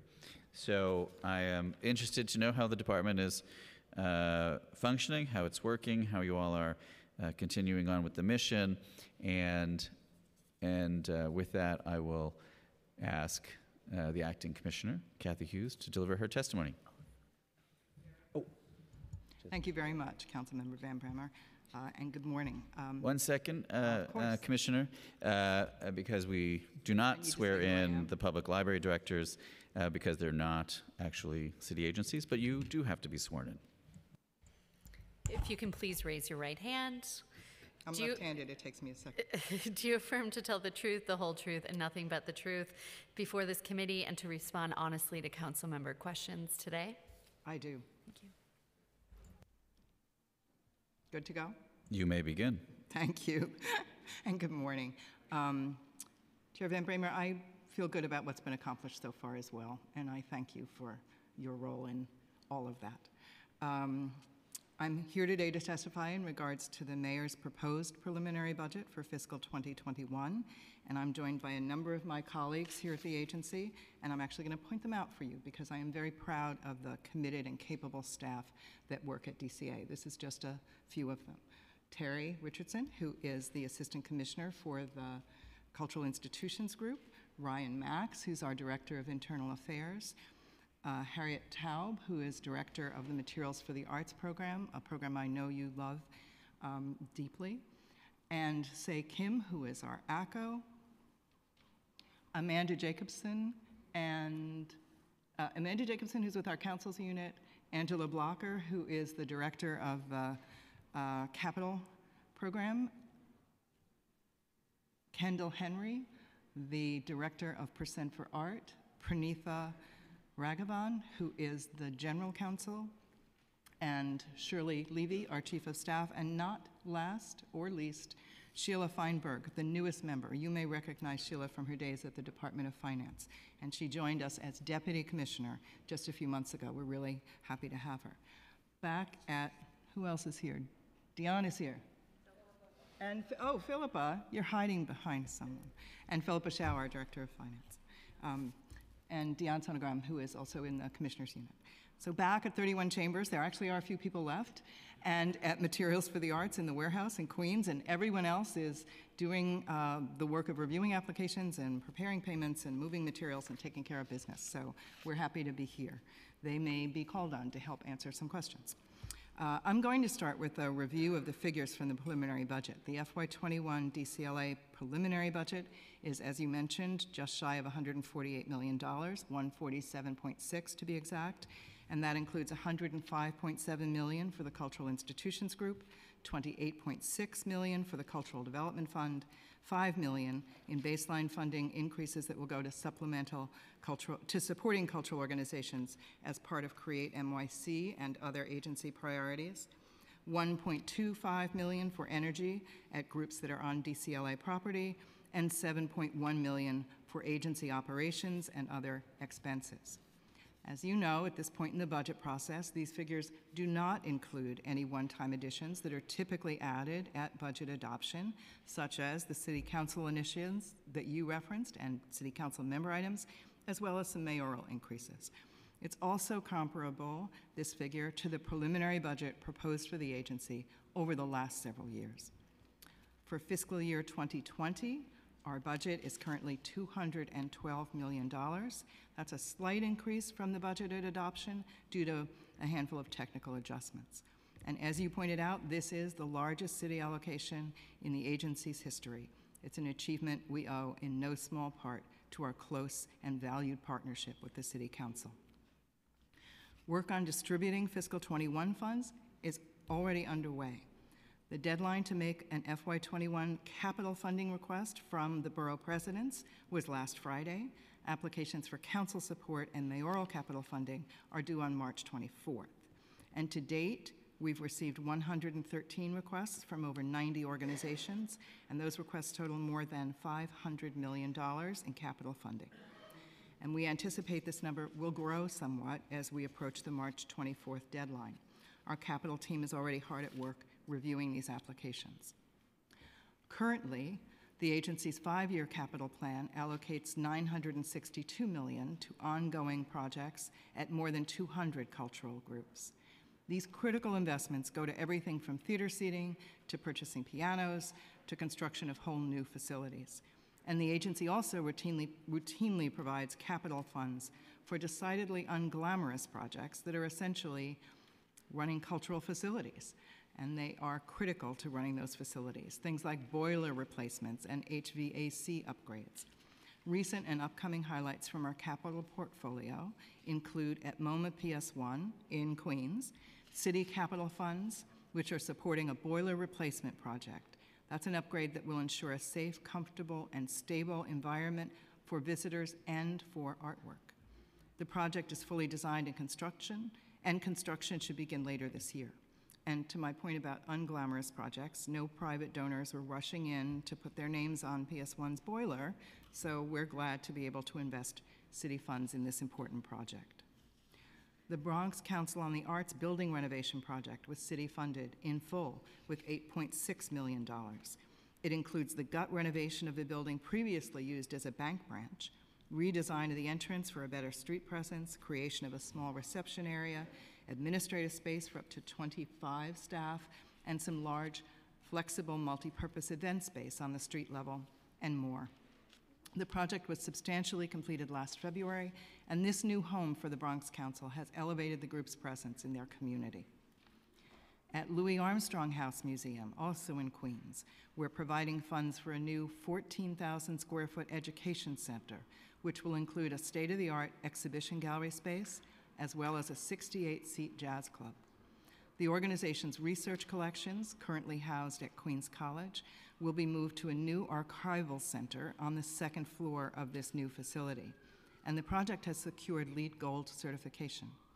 Supporting environmentally sustainable capital projects has long been a priority of DCA, and even more so following the Create NYC Cultural Plan's commitment to increase such investments. In Brooklyn, we were thrilled to help break ground on the much-anticipated L10 Cultural Center last year. Adjacent to Mark Morris, the Center for Fiction, BAM, and others, this new facility will house 50,000 square feet of cultural space. That's more than an acre. Where once there was an empty parking lot, in the not-too-distant future, you'll be able to attend exhibitions and performances at Mokata's new home, or see a movie at one of BAM's 3 new theaters, take in a performance at 651 Arts, or visit a new branch of the Brooklyn Public Library. In Manhattan, major city capital investments will transform 2 institutions. At the American Museum of Natural History, the new Gilder Center, designed by Jean Gang, will be a major new hub for education programming and much-needed space for the museum. And at the Studio Museum in Harlem, a whole new facility designed by David Atje will give this remarkable organization a platform for connecting artists and audiences for generations to come. These are just a couple of examples for projects that come in all shapes and sizes, helping to ensure that New Yorkers have access to the most remarkable cultural facilities, no matter where they live. And let's turn now to some updates on agency programs and initiatives. Applications for the fiscal 21 Cultural Development Fund were due February 18th. We received over 800 applications for funding, and this was due thanks in part to the workshops that the agency hosts across the city. Over 300 people attended those, and we also, for our first time ever, did an application webinar for anyone who couldn't attend a workshop or who wanted, after a seminar, to brush up on some aspect of what we presented at the workshops. Those are application-based. And the annual peer panel review process will begin March 26th and will continue over the next 4 months. As always, we appreciate and rely on the City Council's collaboration in this effort. Your panel representatives bring important community perspectives to the application reviews and to each of the many panels we convene annually. Agency staff will be in touch in the coming weeks to secure council participation on each of these panels. For the Create NYC Leadership Accelerator Program, we received over 120 applications. This is the 4th round of that program. And the Professional Development Program trains diverse mid-career cultural workers to advocate for themselves, to establish supportive peer networks, and ultimately move into leadership positions within the cultural sector. One past participant recently took to Twitter to share their enthusiasm for the program, writing, "If you're in middle management for your 9 to 5 and there is an opportunity to do leadership development training, please take it. The programs I've done with NY Culture and others have drastically impacted how I communicate, problem solve, and influence those I work with." And that's been a common refrain from past participants, now 75 strong. In the weeks ahead, we'll convene all past program participants in response to their interests in and our goal of creating space for this diverse peer network to grow and support one another as they become future cultural leaders. We recently announced an open call for the city's next public artists in residence. This pioneering program places artists within New York City municipal agencies, giving us a way to tap into the city's remarkable artistic talent to help rethink our approach to public service.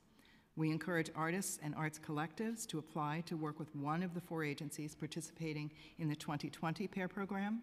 That's the New York City Civic Engagement Commission, the Department of Sanitation, the Commission on Human Rights, and the Mayor's Office of Criminal Justice. Those applications are due March 29th, and selections will be announced later this spring for programs that take place through fiscal 21.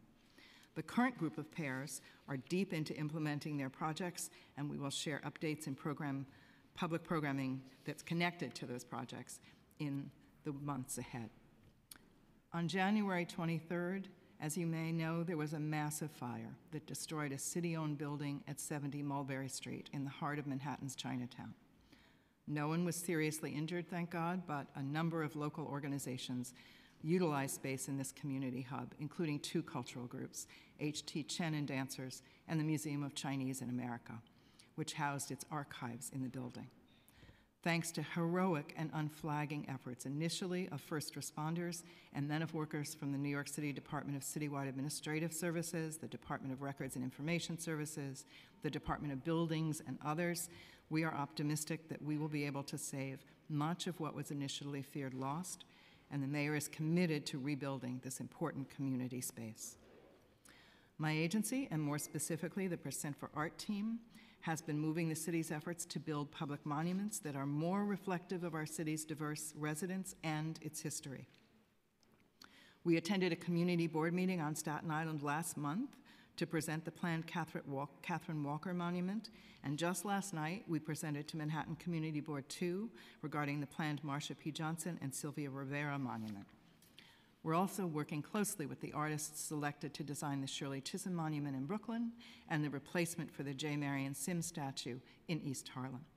We'll continue to post dates of upcoming public meetings on nyc.gov/percent for the remaining She Built NYC projects in the months ahead.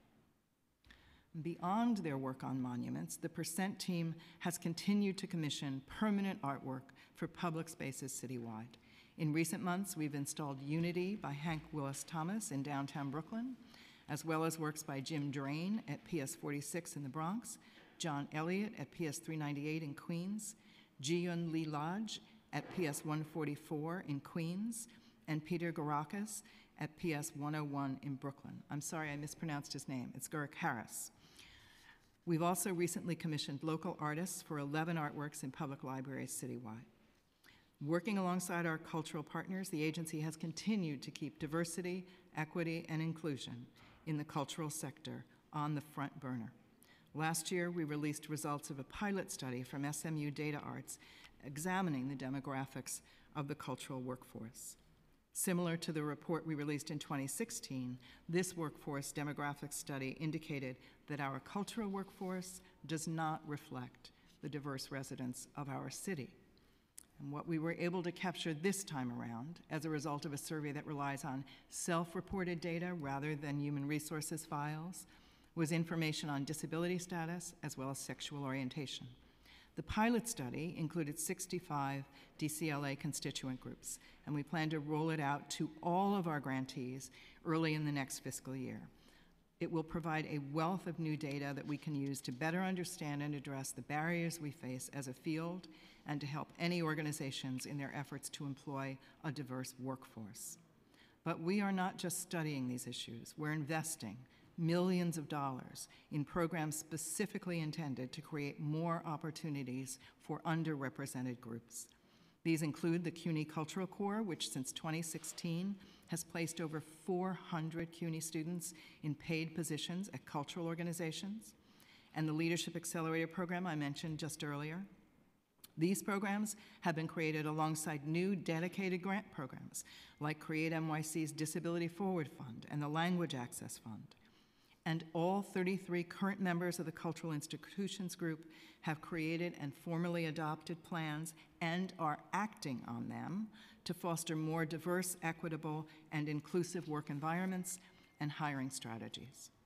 From the elimination of unpaid internship programs to hiring new senior-level staff focused on diversity, these plans are already paying dividends. There is a genuine enthusiasm and willingness to do the real difficult work needed to correct these generations in the making problems. We're not going to fix them overnight, but we're proud of the work we've done alongside our cultural partners so far, and this is still just the beginning.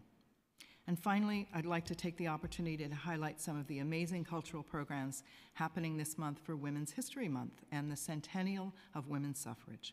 First, I want to applaud the City Council for partnering with the New York Historical Society on the latest portraits added to the Women's Voice exhibition right here in this building.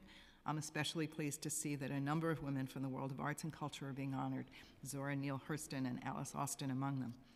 And the Women's Suffrage NYC Centennial Consortium, which is chaired by the head of the Staten Island Museum. They have a big exhibit coming up to celebrate this, and the director of the Center for Women's History at the New York Historical Society. And that consortium and its members will be putting on performances, exhibitions, and all sorts of activities this month and throughout the year. And you can visit womenssuffragenyc.org for details on further programming. We're working with our colleagues at the Department of Records and Information Services to continue recognizing the 100th anniversary of women achieving the right to vote. And in this election year, that could not hold more meaning. And I thank you for the opportunity to testify today, and I'm happy to answer any questions you may have. Thank you very much, Commissioner.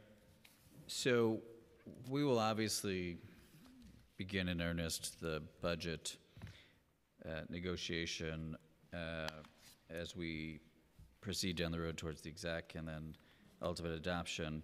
But I want to go back and talk a little bit about what I mentioned in my opening statement about moving money out that was allocated. Obviously, we have heard from some of our organizations that funding that was allocated in budget adoption in June has not been delivered to the agencies. So can you update us on where we're at and give us some numbers on what percentage of funding is out the door, is going to be out the door? Where are we at with CDF and the Council of Cultural Initiatives? But you know just how important this funding is, and folks shouldn't have to take out bridge loans to keep going as they received healthy amounts of funding and at budget adoption, but if they're not actually feeling it, it puts them in a very difficult position. I appreciate that, and believe me, having done this for 38 years, I know the difficult position it puts them in. So we are working our very best to move those funds as quickly as possible. When the budget was adopted, we were the very fortunate recipients of some additional funds that were not expected at the level at which they were received. We had to spend a little time apportioning those. And at the same time, we were also dealing with the fact that there were a number of staff that were on family leave. I don't think it's anything in the water, but there were people that were out all at the same time that actually had an impact on the timing. We did begin CDF funding as quickly as we could. As you know, any of those allocations that are above $100,000, or actually $100,000 and above, have to go to the controller, and that's an involved process that encompasses many at the agency in preparing that material for the controller and delivering it, and then waiting as the controller reviews that. Virtually all of the CDF payments are out the door unless there is some impediment. Sometimes that involves an organization not getting paperwork in. There is a lot of paperwork and bureaucracy, as you know. And we started acting on the initiatives as quickly as we could. I'm not going to tell you that we are as far along with those as I would like us to be. The SUCASA initiative was just finalized recently, and those funds are starting to flow, but they are behind the other 5 initiatives. The anti-gun initiative is almost totally out the door as initial payments, and the others range to between those 2. But a number of those were larger this year. As you know, you were very generous as a council with the initiatives, and some of that additional money took a little while to get apportioned appropriately and in the budget through the transparency resolutions that it needs to go through. So, you know, I fight like heck every year to get those increases, and we have seen CASA and other programs tripled and quadrupled, and of course, Cultural Immigrant created. Does the department have enough staff to move these grants through in a timely way? Because when looking at your head count for the agency in the PMMR, and then of course the dramatic increases in funding, particularly for the Council of Cultural Initiatives, but also for CDF now, your head count is remaining fairly static, and that the funding is skyrocketing in some cases. Does the agency have the staff it needs to actually be able to move these grants out as quickly as possible? Would you recommend additional staff to handle these initiatives and to handle CDF? You know, we may have a new commissioner coming in relatively soon, and this is an ongoing issue.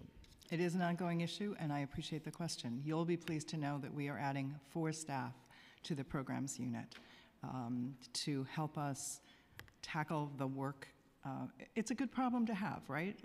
More money is a great problem to have, and we appreciate the great involvement that you have and investment you have made in this process. But we have recognized it as something that we need to attend to, and we are adding staff. I've interviewed several people already, and we hope to bring some on board in the coming month. That's good, and it is a good problem to have that you have a lot more money, but it is, and I know you know this, it is also not a good problem to have for the, in many cases, small cultural organizations that are just not receiving the funding as quickly as they desperately need it. So I'm glad to hear that there's additional staff coming on board to potentially help with it, so that in the coming year, as we fight for even more money, we're not in the same position. So how is the department operating? Is the day-to-day the same as it always is? And obviously we've got the senior team here, but how are things going, and is it a challenging time for the agency, or is everything going swimmingly? It's a terrific time for the agency. I have the good fortune of working with people that are amazingly committed to what they do and care about it. There are people that just are devoted to the field, and you see that in the work they do. You know, I temporarily have moved over from a position where I was in charge of one aspect of the agency, but it's been very revealing to me to see the depth of commitment that exists throughout the agency. I don't think I fed you that question, but I appreciate being able to answer it, because I really do think that the will is there and the capability is there. And the challenges are ones we are meeting. And with your partnership, we'll continue to do that. Yeah. Let me confirm that you did not feed me that question. So there's, for the fiscal 2021 prelim budget, there's unallocated baseline funding of $5 million for Create NYC cultural plan initiatives. When will this funding be allocated, and where will it go to? This too seems like something that we have been talking about for a while. We're working on that with the Office of Management and Budget. Since it isn't allocated yet, I can't tell you where it will go to, but it will certainly go towards the Create NYC initiatives that were mentioned in the testimony. That commitment to making sure that what the agency funds reflects the diversity of the organizations and the cultural workers in the field is an important aspect of the use of that money. So Weeksville is going to be joining the SIG family formally. Can you update us on what's happening and what will be happening as a result of that being formalized? I know there's a big announcement next Friday. So talk to us about Weeksville. Terrific. I'm happy to tell you, I don't think I brought the photograph, but we documented it this morning when I signed the first license agreement with a new institution in 20 years. The last commissioner who oversaw that was Skylar Chapin. No, Weeksville is an incredible addition to the panoply of cultural institutions that belong to the CIG. And we have worked with Weeksville for years and years now on the program side. I'm happy to pass it along to Terry Richardson on the capital side. And we've worked closely with them over the past several months to really look at the planning process that's needed to give that organization some good, stable footing as it moves forward. I believe Rob is here and might be testifying later. I hope that many of us can turn out on the 13th for the actual on-site inauguration of this new institution, and I think it's going to really be a terrific asset, not just to the Brooklyn community, but to the city and to the nation. Yes, he is here. I spoke to him earlier, and we all plan to be there for what will be a very important and historic day for our community. So I know we have a number of people signed up. I also know that we hope, an announcement of a permanent commissioner coming soon. So I won't hold you too long, but I trust the agency is as committed to the Create NYC cultural plan and its programs that have been funded, because one of the things we're all really proud of is that it wasn't just a plan that collected dust on a shelf, but there's actually been real money put behind it. And I know that meant a lot to Tom, as it does to me as well. Was it a question? It I sort agree of with everything you was, just yeah. said. The commitment is absolutely there. It's a genuine commitment, and it wasn't just Tom's commitment. It wasn't just the mayor's commitment. It's all our commitment. Yeah, absolutely. And I apologize, I'm getting used to these new reading glasses thing. I can't get used to them. I'm sorry. Yeah. I had to take them off. Sometimes I can see everything, and sometimes I can't see anything. So, so with that, I just want to say thank you, Commissioner Hughes, for your decades and decades of service to the department and to the City of New York and to the cultural community. I don't know if we'll be having a conversation quite like this one again, but I appreciate everything you've done for this department and for the City of New York. Thank you very much. Thank you. With that, we will move to the public portion of the testimony. And as I mentioned, I just want to also let everybody know that we have this room until 1 p.m. We have a number of people signed up to testify. So we're going to go to a timed clock. First, we're going to hear from our public library unions that represent public library employees who are part of DC 37, and only one person will be speaking on behalf of them all.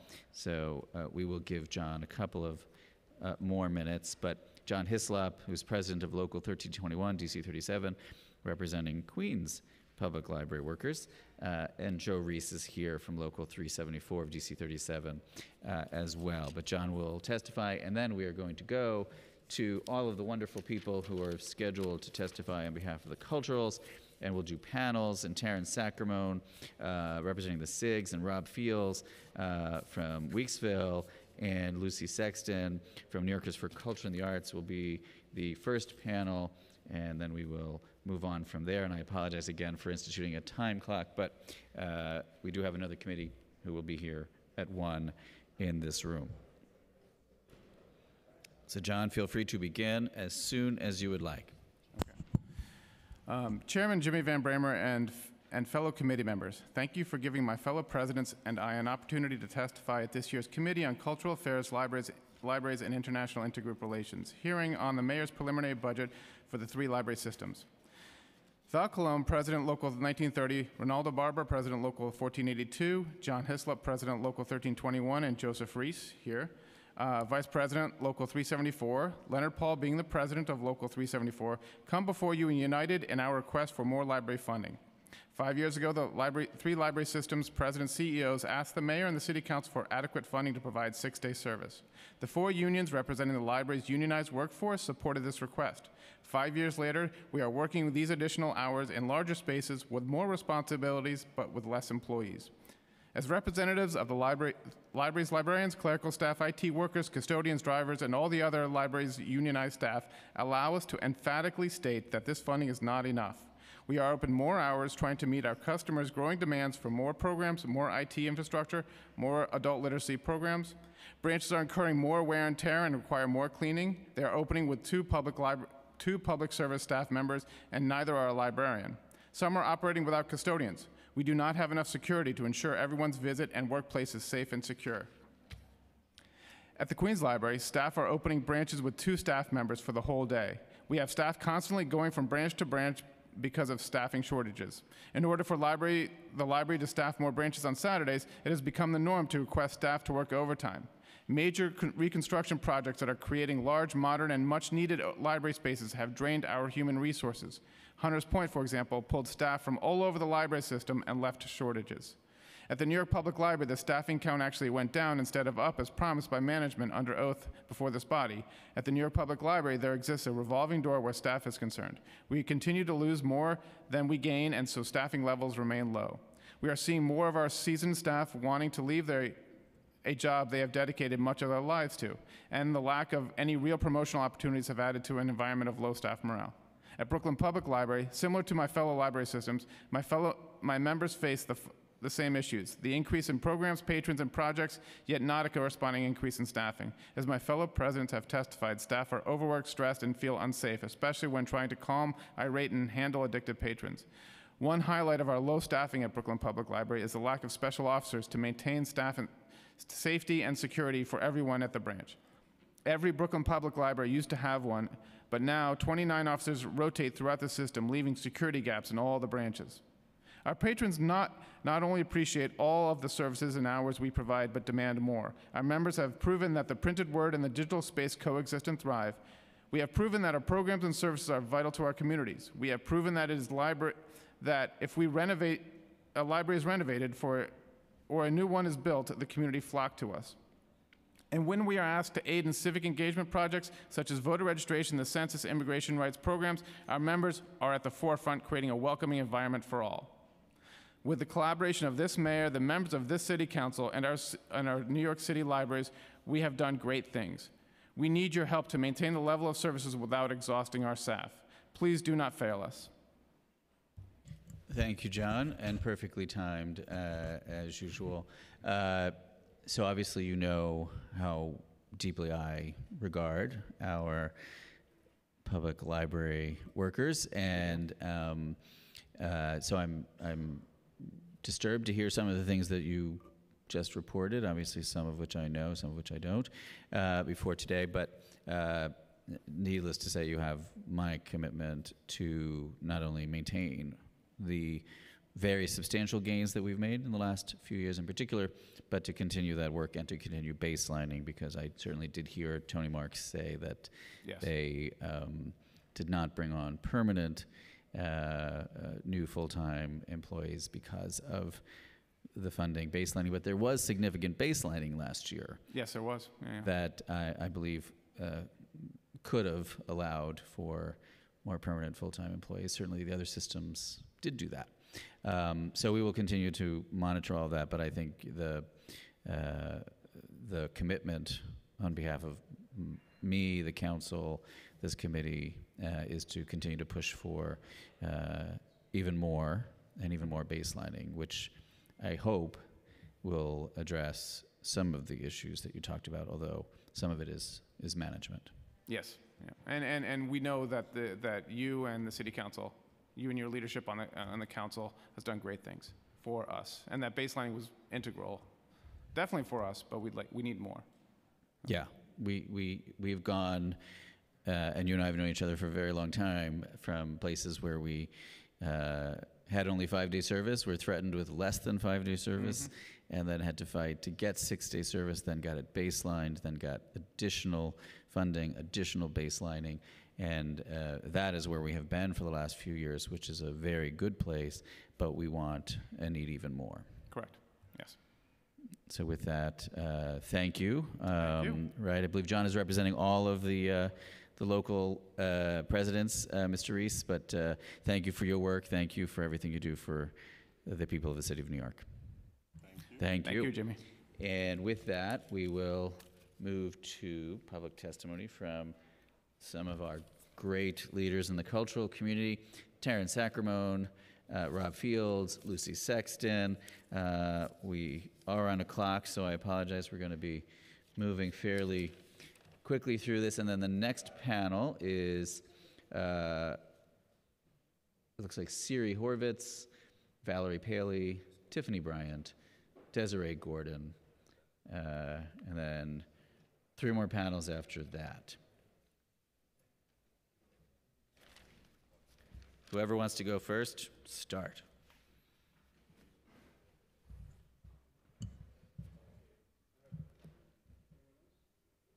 Taryn, you up? Good afternoon. Is your microphone working? Is the red light on in front of you? Now it is. It is. I'm Taryn Sacramone. I'm Executive Director of Queens Theater, Acting Chair of the Cultural Institutions Group, and a member of New Yorkers for Culture and the Arts. I'm here today to provide testimony on behalf of the CIG, 34 cultural organizations across all 5 boroughs. I want to thank the council for its support. You have been a champion in recognizing the importance of the entire cultural sector in keeping the city healthy, equitable, safe. The CIG works in partnership with the city to make sure that culture is available to all New Yorkers. There are CIG members of different disciplines in all 5 boroughs, CIGs who bring millions of visitors from around the world, and some of us who know all of our members by name and where their kid hopes to go to college. We are thrilled that the CIG expanded this year with the addition of Weeksville Heritage Center. Our partnership goes beyond culture. Whether we're doing census outreach or celebrating World Pride, we are partners. If it's important to New York City, it is a priority to the Cultural Institutions Group. We talk about employment numbers. We employ 16,000 people. We serve 24 million visitors each year. But that doesn't necessarily get at the impact that CIGs have on individuals. So we put a survey out to people who grew up in New York City, asking how many CIGs they'd been to by the time they graduated high school. Over 99% had been to at least one. Most of them had been to more than 7, more than 9. One person wrote that because there were not price barriers, I could always visit a place of hope, no matter what was going on in my life. We need places of hope that all can access. Last year, each CIG member developed a robust access, equity, diversity, and inclusion plan, and now we are focusing on workforce development. We are looking at all levels of employment, and we want to expand that work in a way that is impactful for the entire cultural sector. As you know, numbers. Yes, sure. Wrap it up a little bit. 25.4 million was added on top of the baseline to New York City's cultural budget last year. As you're considering your priorities, we would like to see that 25.4 million be restored, and that strong consideration be given to an additional 20 million to be divided between the CIGs and the program groups, and the portion of that allocated to the CIG would go to workforce development. Places of hope. Places of hope. Thank you, Taryn. Great job as the acting leader of the SIGs. Can we just make you the permanent leader of the SIGs? That is not my decision. Right. I love John. I love John. But I hear he's coming back since this hearing started, so. I look at the Twitter, he's coming back. But, you know, you'd be a great permanent chair too. Just saying. I'm sorry, Rob, that was just having a little fun here today as well. Rob. Good morning. Good morning, Chairman Van Bramer and members of the committee. I am Rob Fields, the President and Executive Director at Weeksville Heritage Center. As many people know, the newest member of the Cultural Institutions Group, and as you are all keenly aware, the first in over 20 years. You're all aware of this, and when I say all, I mean members of the City Council, because many members of the City Council played a significant role in making this happen. We're grateful for the support we've received from you, Chairman Van Bramer, Member Lori Cumbo in her role as Majority Leader, Speaker Johnson, our own Council Member Rob Corneghi, Jr., Danique Miller, as well as many other members of the New York City Council. I want to thank you all for that support. That support allows us to continue working with other cultural institutions across the city, including Brooklyn Museum, BAM, Brooklyn Children's Museum, the Museum of the City of New York, to name a few. In addition to taking our relationship with DCLA to a new level, and again, I want to shout out Acting Commissioner Hughes and her committed staff, we'll also be able to continue to deepen our work with NYCHA, with the New York City Human Rights Commission, DYCD, and the Parks Department. Why do people visit Weeksville? There are a couple reasons for that. First, Weeksville invites all New Yorkers to learn a little known piece of the city's history, as well as its Black residents who were building a community of thriving institutions in the decades leading up to the Civil War.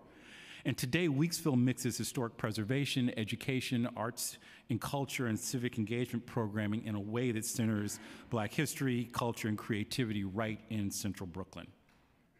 We're all aware of the positive impact that the arts has on communities. Weeksville has been engaging youth through partnerships with OBT, Opportunities for a Better Tomorrow, Crystal Ray Academy, and Bed-Stuy Restoration Corporation. And over the years, we've given over 20 students experience in working at a cultural institution based in Brooklyn. To address the lack of diversity in the museum field, we've been running an internship program for graduate students in library science, museum, and field and archival studies. And between 2016 and the end of this calendar year, we will have provided 15 students with valuable exposure to the field. And yes, this is something we'd like to evolve. Rob, can I just ask you to wind it up? Sure. Just because we're under a time constraint here with another committee coming in at 1. And Absolutely. So I'm just going to wrap up by reiterating our request for support for the workforce development for the FY20 funding to be restored, and asking that the $24.5 million that was added last year to be baselined included in this new budget. So thank you very much. And as you were speaking, Alia was talking about the tour for the committee. No, they went and they loved it. And I look forward to all being there with you. Absolutely. Next week as well. It's going to be fun. Thank you. Thank you. Hi, I'm Lucy Sexton of New Yorkers for Culture and Arts. Thank you, Chairman Van Bramer and City Council members, for allowing me to testify and for all the work you do for arts and culture in our city. We are a citywide coalition working for a city in which every citizen has the ability to engage in the life-affirming, community-strengthening power of culture. Past 2 years, we've been noted that there's been huge increases. We now have a city culture budget that's bigger than NYCC, that's bigger than the NEA, which is fantastic, but also speaks to how NYCC and the NEA should be receiving better funding. The work of the city's first cultural plan has begun to make inroads in the inequitable funding practices, but more work needs to be done to ensure that artists working in every neighborhood of every borough have what they need to survive and thrive. We've been noting the success of Weeksville, but the fact that it took 20 years for another organization, the fact that it took Weeksville launching a crowdfunding campaign to get our attention, the fact that we still do not have a transparent process by which an organization might become a CIG, these are all areas which we need to work on. This year, I want to bring to your attention Arts East New York. They are one of the only cultural assets in that neighborhood. They do extraordinary work, providing space for art classes, theater performances, community gatherings. Two of my favorite programs are their farmers market happenings, where they set up art happening in the farmers market to get those farmers markets some traffic. They also convert old shipping containers to set them up for artist residencies in a program called Renew Lots. They came to our cultural convening last week in Brooklyn, and Catherine and Bolly Green Johnson, their founder, announced that they would be closing their doors in a few weeks. This is unacceptable at a time when we are more and more aware of the way that culture affects all aspects of community life. We cannot be allowing cultural organizations in underserved communities to continue to live at the edge and to be falling off that edge too regularly. So we support our colleagues' call for an increase of $20 million to the budget. We call for the reinstatement of last year's $25 million, and we implore the committee to work now to baseline much-needed increases to the cultural budget you have made in the past few years. We know we'll be seeing a huge turnover in the city government in '21, and we want to ensure that this legacy of robust cultural support is protected and built on. Thank you for listening. Thank you for all your work on behalf of artists and cultural organizations across the city. Thank you, and I am very familiar with Arts East in New York, and Catherine has been before the committee a number of times. Yeah, she sent me her testimony. She is caught in other work and other meetings. I will be submitting the testimony. Yeah, we should definitely follow up and talk offline about how we can be of help, because she's great. They're great. So thank you. With that, I will dismiss the panel. Just for the record, I love John Calvelli. I'm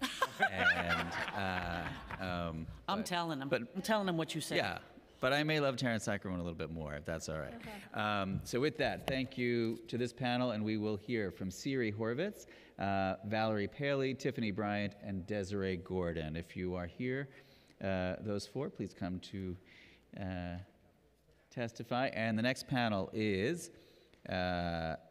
Elizabeth Henderson, Lisa Alpert, Lindsay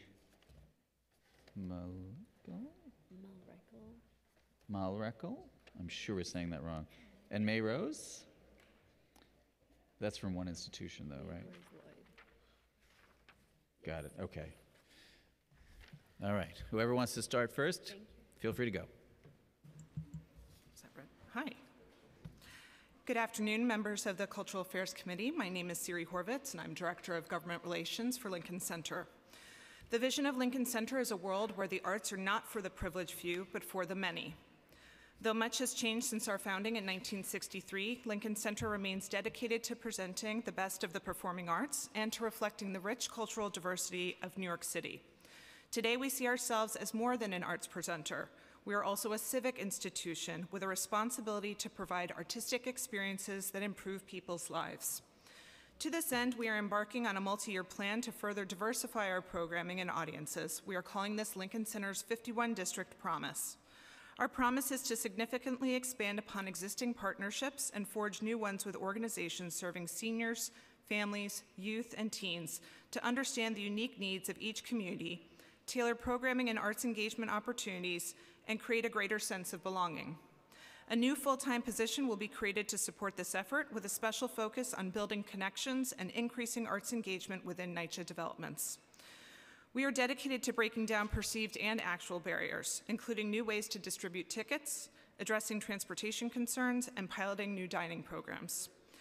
At the heart of this campaign is the new David Geffen Hall, which Lincoln Center and the New York Philharmonic are working together to reimagine for the 21st century.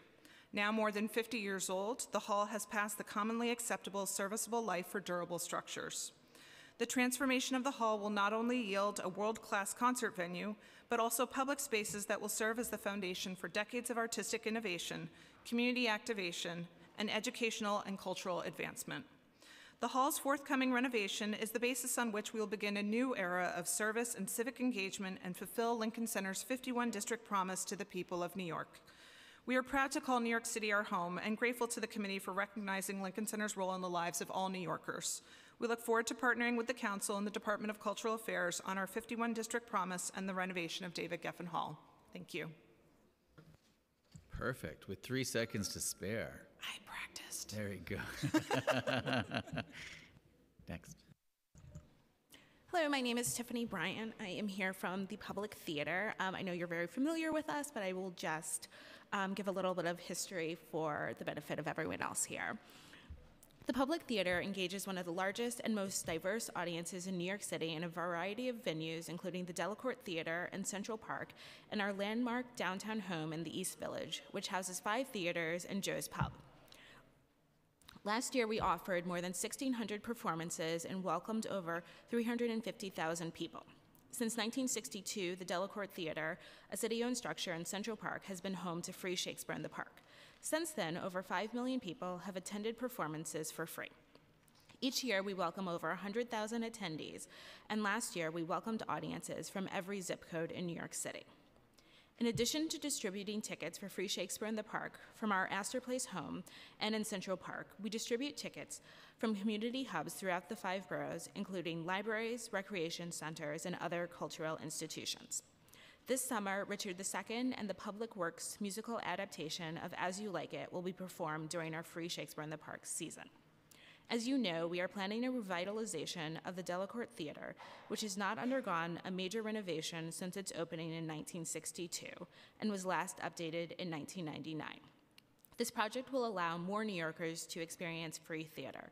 This will be accomplished not by adding more seats or expanding the theater's footprint, but by streamlining operations and improving efficiencies made possible by a revitalized facility. Greater efficiencies will allow us to shorten the time between productions while also addressing ongoing infrastructure and accessibility challenges.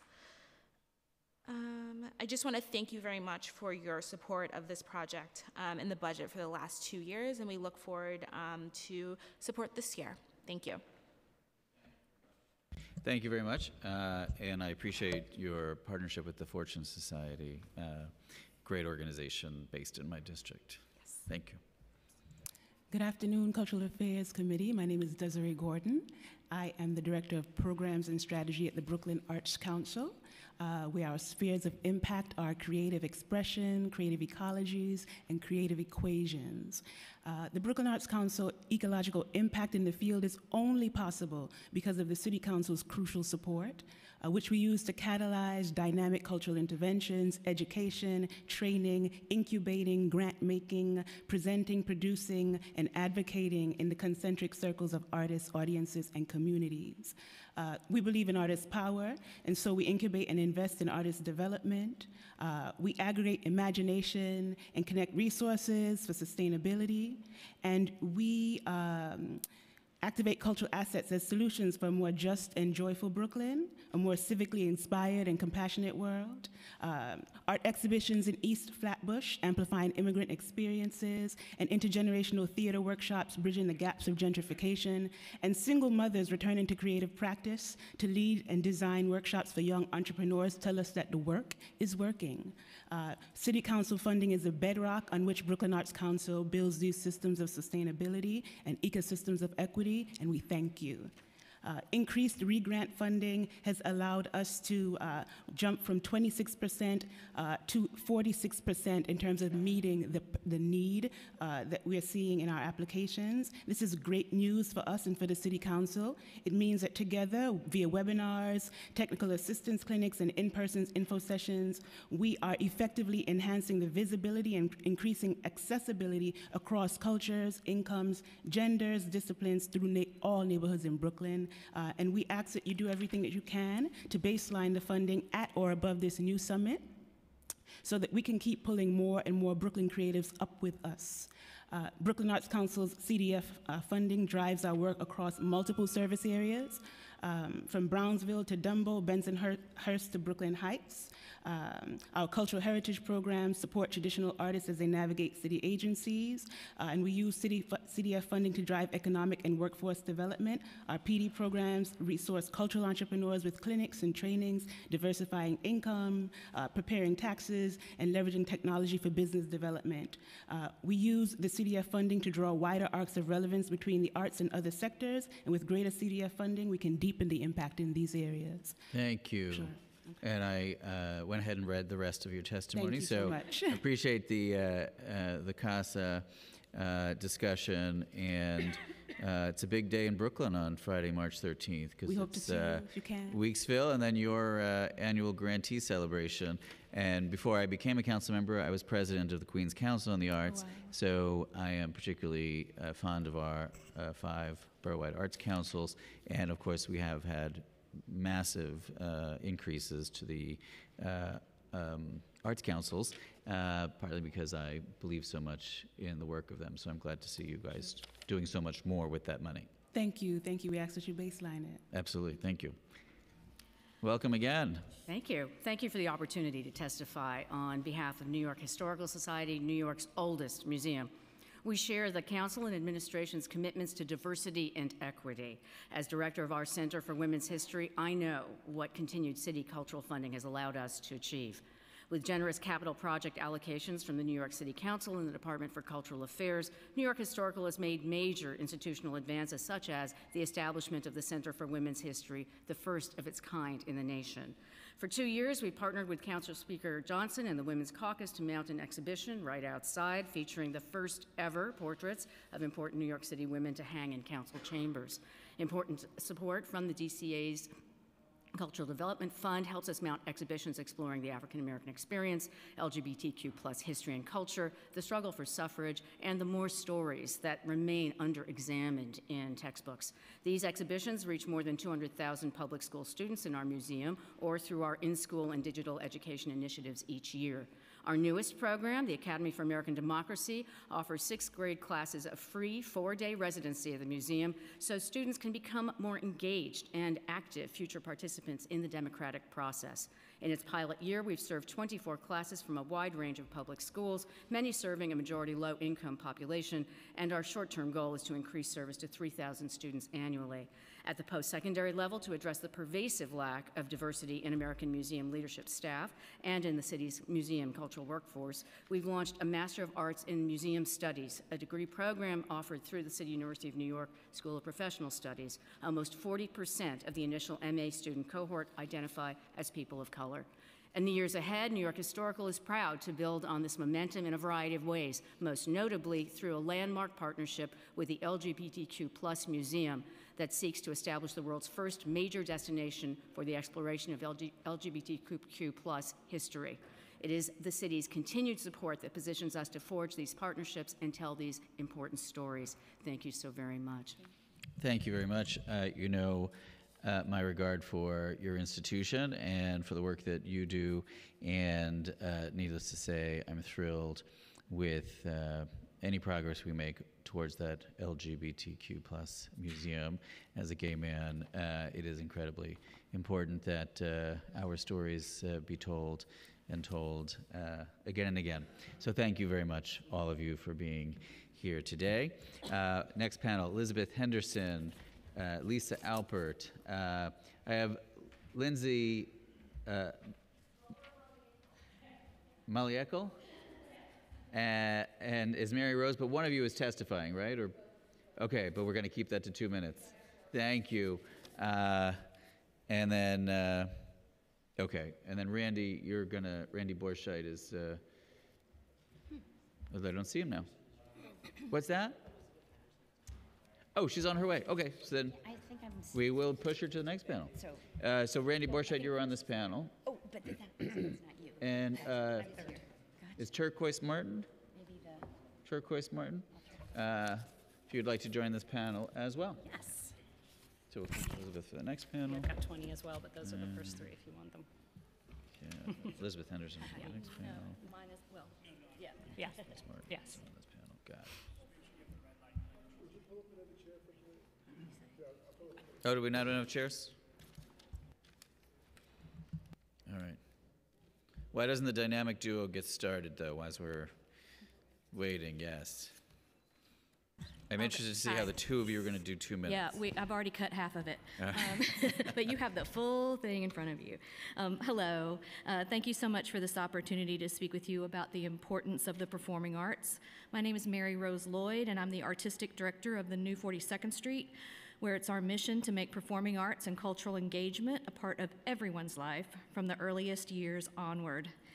In 1995, thanks in part to the generosity and vision of the city, our nonprofit launched, steering the revitalization of 42nd Street by creating the New Victory Theater, New York City's first and only nonprofit performing arts venue for kids and families.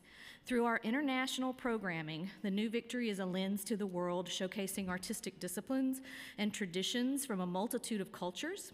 We believe audiences of all ages deserve theatrical stories that embrace a variety of narratives, art forms, and themes, and that introducing arts experiences that creatively spark imagination serve to broaden a young person's understanding of the world and their place in it. Through our summer dance series, New Victory Dance, we showcase the incredible artistry and diversity of New York City's top choreographers and dance companies with performances specifically curated for young audiences. This initiative provides daytime dance performances and dance education to city-run summer schools, subsidized day camps, and social service agencies. New Victory Dance reaches more than 4,000 New York City kids every summer with free tickets that are underwritten by the New 42.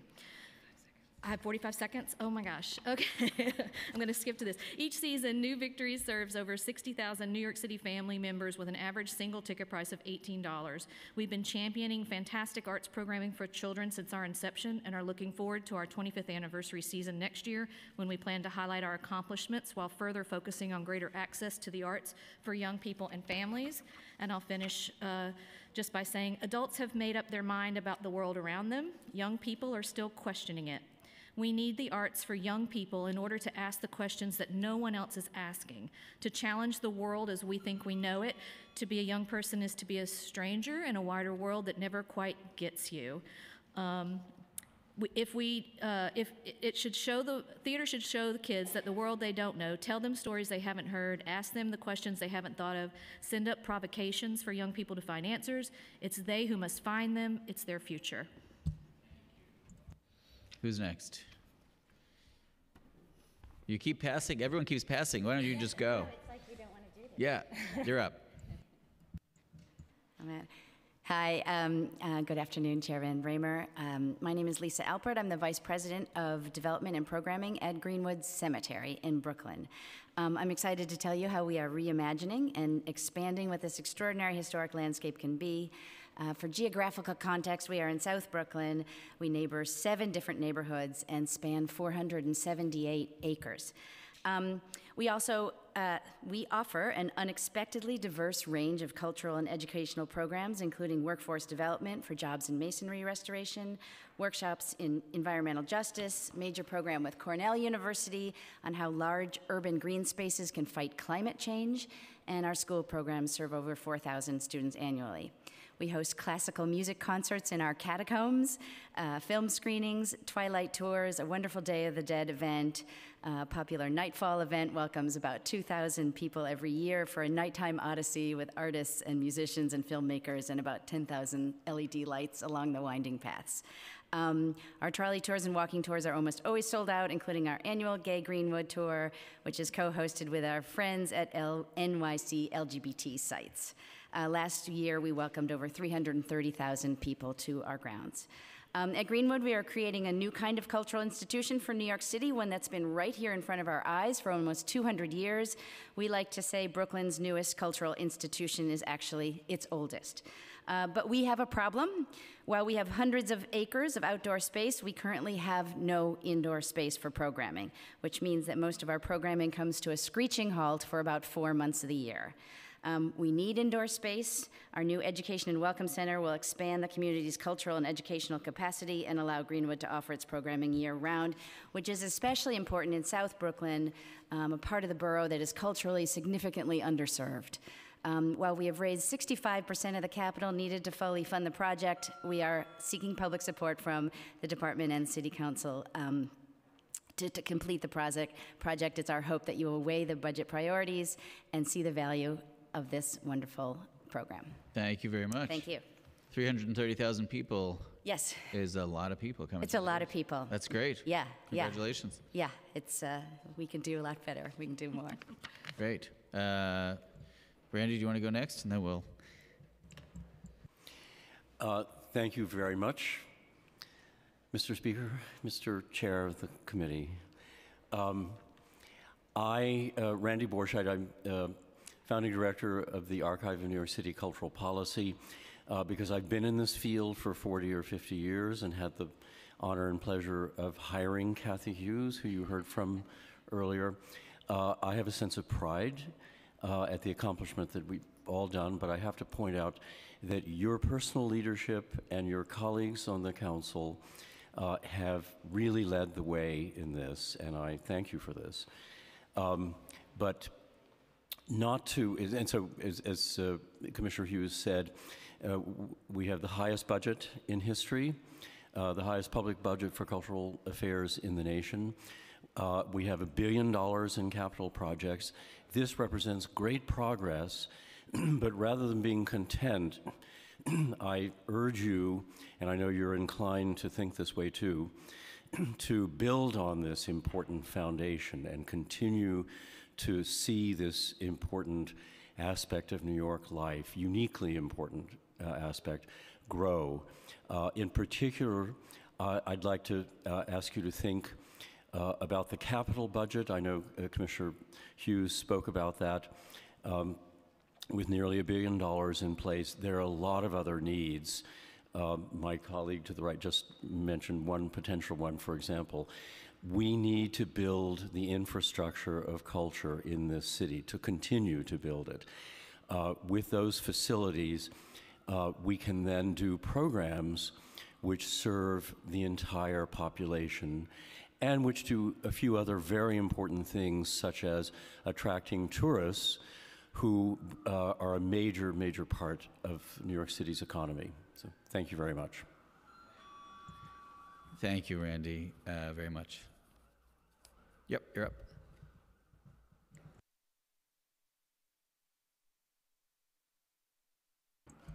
Yeah, I'm sorry. Good afternoon. Thank you, Committee Chair Van Bramer and committee members. Thank you for allowing the opportunity for public testimony today and your leadership on this issue. My name is Turquoise Martin, and I'm a Just Leadership member, as well as an undergrad student at Hunter College.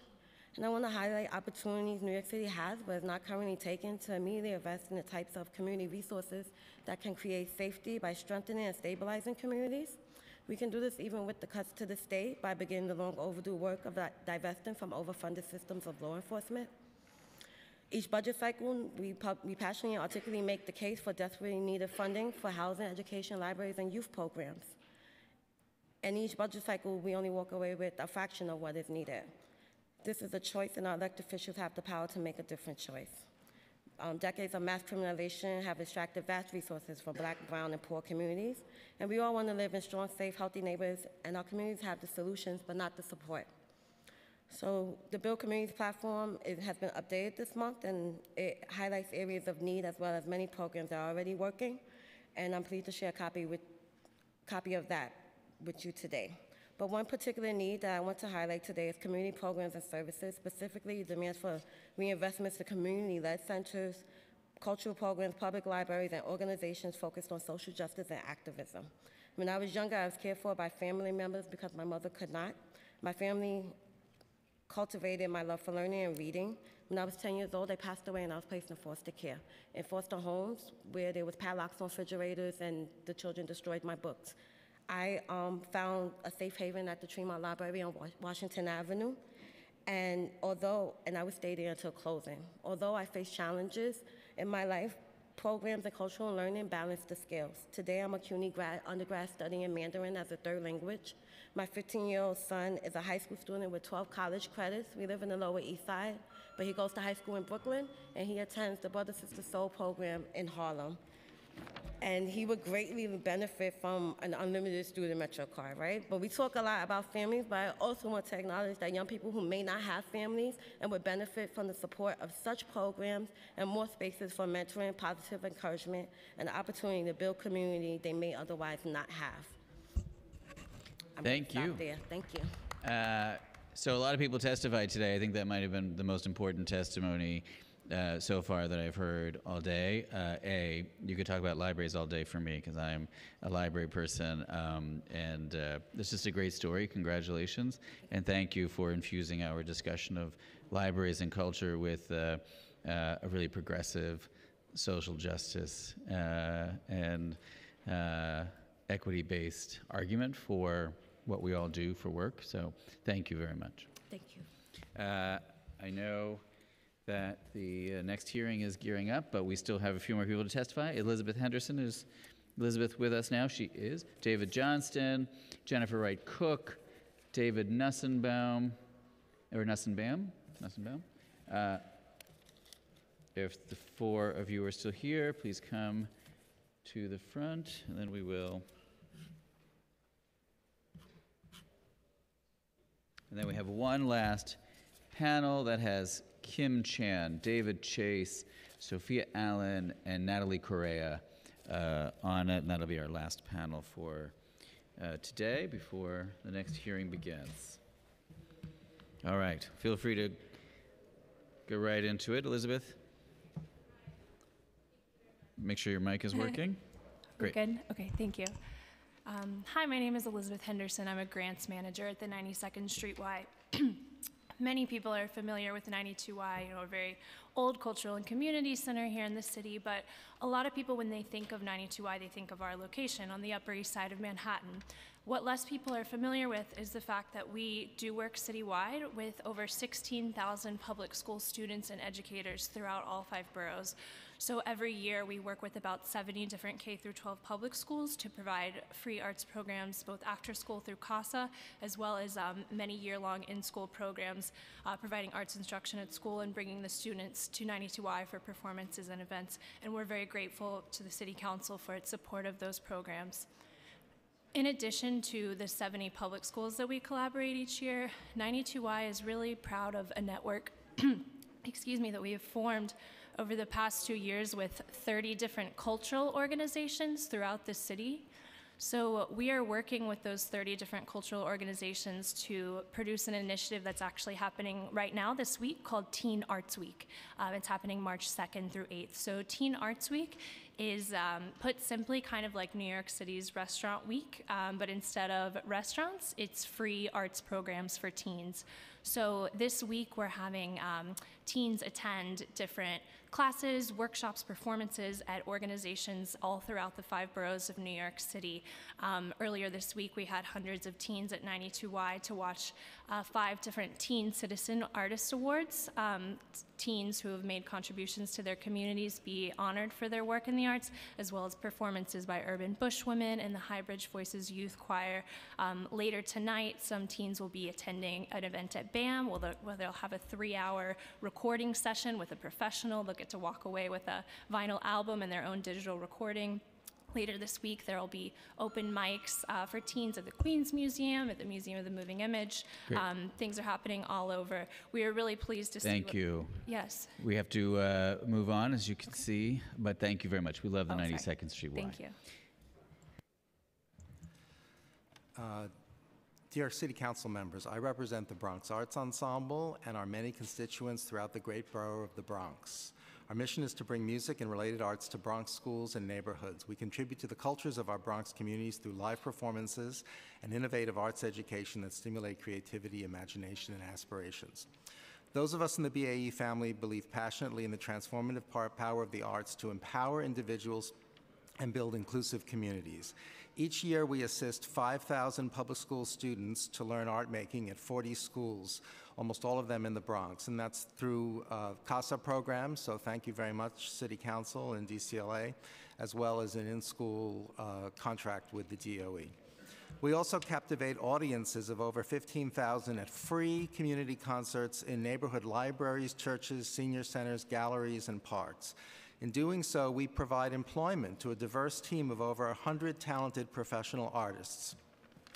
New initiatives this year are a new partnership with the New York Public Libraries to perform children's musical theater at 7 Bronx branches, 19 senior center concerts in the Bronx under the leadership and support of council members Torres and Gibson, an after-school education program to teach stringed instruments underwritten by Assemblyman Dinowitz to eventually build a Bronx Youth Orchestra. And I also want to give a shout out to Mark Jonai, who has funded some summer concerts. One future aspiration is to deepen our commitment to our Bronx students through the creation of a weekend arts academy. Local art making is critical to community development. In today's economic environment, many jobs are being automated. Educators and business leaders appreciate that the arts spark key 21st century learning skills: communication, creativity, collaboration, and critical thinking. We are grateful for the important role the City Council plays in supporting art making both in the schools and in our communities, and respectively ask that it baseline its grant level for arts and culture in the coming budget. Thank you very much. Thank you. Jennifer? Hi. Thank you, Chairman Van Bramer and members of the Cultural Committee for the opportunity. My name is Jennifer Cook. I'm the Executive Director of The Field, a 34-year-old arts service organization based in Lower Manhattan, serving artists in all 5 boroughs. Our vision for the future is to take the starving out of starving artists. It's ambitious, it's audacious, and we have a plan to achieve it. In 2018, artists generated $114 billion for New York State, yet the vast majority of the 57,000 artists who call New York City home live hand to mouth with inconsistent income, unstable housing, and no plan to pay off their debt or to map out a financial future. The vast majority of artists living in New York City are gig economy workers, renting in low-income neighborhoods with no savings and no retirement. With New York City's extremely high cost of living and very little income generation possible, artists cannot afford to live and work here for long term. Artists have to choose: be an artist or pay off your student loans, be an artist or own your apartment, be an artist or help your aging parents, be an artist or help your kids go to college. If New York City really wants to invest in its most vibrant income-generating sector, artists are it. The arts and culture sector is it. In 2019, we did 2 national surveys and 3 focus groups in New York City with artists of color. 850 artists across the country and in New York City told us what they need to thrive: financial planning services. 850 artists across the country and in New York City told us that they need help with student loan payoff and emergency savings. These are their #1 priorities. 50% of our respondents have $50,000 in debt, and they work freelance, part-time gigs without benefits or consistent income. They are struggling, and artists from historically marginalized communities are struggling even more. In direct response to these struggles, the field is launching new services to take the starving out of starving artists, to help artists improve their financial wellness, and to plan for resilient financial futures. Our new services will help artists be artists and debt-free, artists and apartment owner, artists and saving money. Thank you for the opportunity to testify. Thank you, Jennifer. David? Hello, my name is David Johnston. I'm Executive Director of Exploring the Metropolis, and since 1982, Exploring the Metropolis has focused on solving the workspace needs of New York City's performing artists. Currently, we administer the ETM Con Edison Composer Residencies and the ETM Choreographer and Composer Residencies, which is taking applications as of this morning. Capping 5 years' work in the borough of Queens last August, we moved our administrative operations to a shared workspace at the Jamaica Center for Arts and Learning in order to be closer to the artists and communities we serve. In the last decade, our residency programs have provided more than $1 million worth of no-cost rehearsal space and cash award to New York City artists. We've supported more than 100 composers and choreographers with free space and stipends, providing more than 50,000 hours of free rehearsal space. We have also supported more than 80 free public programs for thousands of New Yorkers. We have also had as our selected artists, approximately 1/3 of them are immigrants, residents of New York from Turkey, Singapore, Hong Kong, South Africa, Mexico, and Kosovo.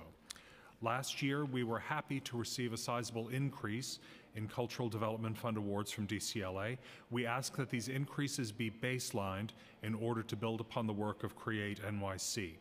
For FY21, we fully support increased funding for workforce development for the Cultural Institutions Group, including our partners at JCAL and Flushing Town Hall. We also ask the Council to remember that smaller organizations need increased funding in order to properly pay and retain our own workforce.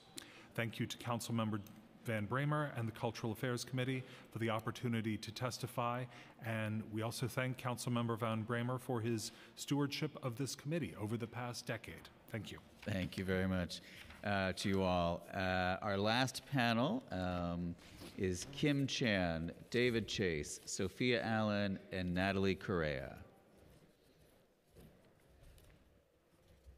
And we are good to go.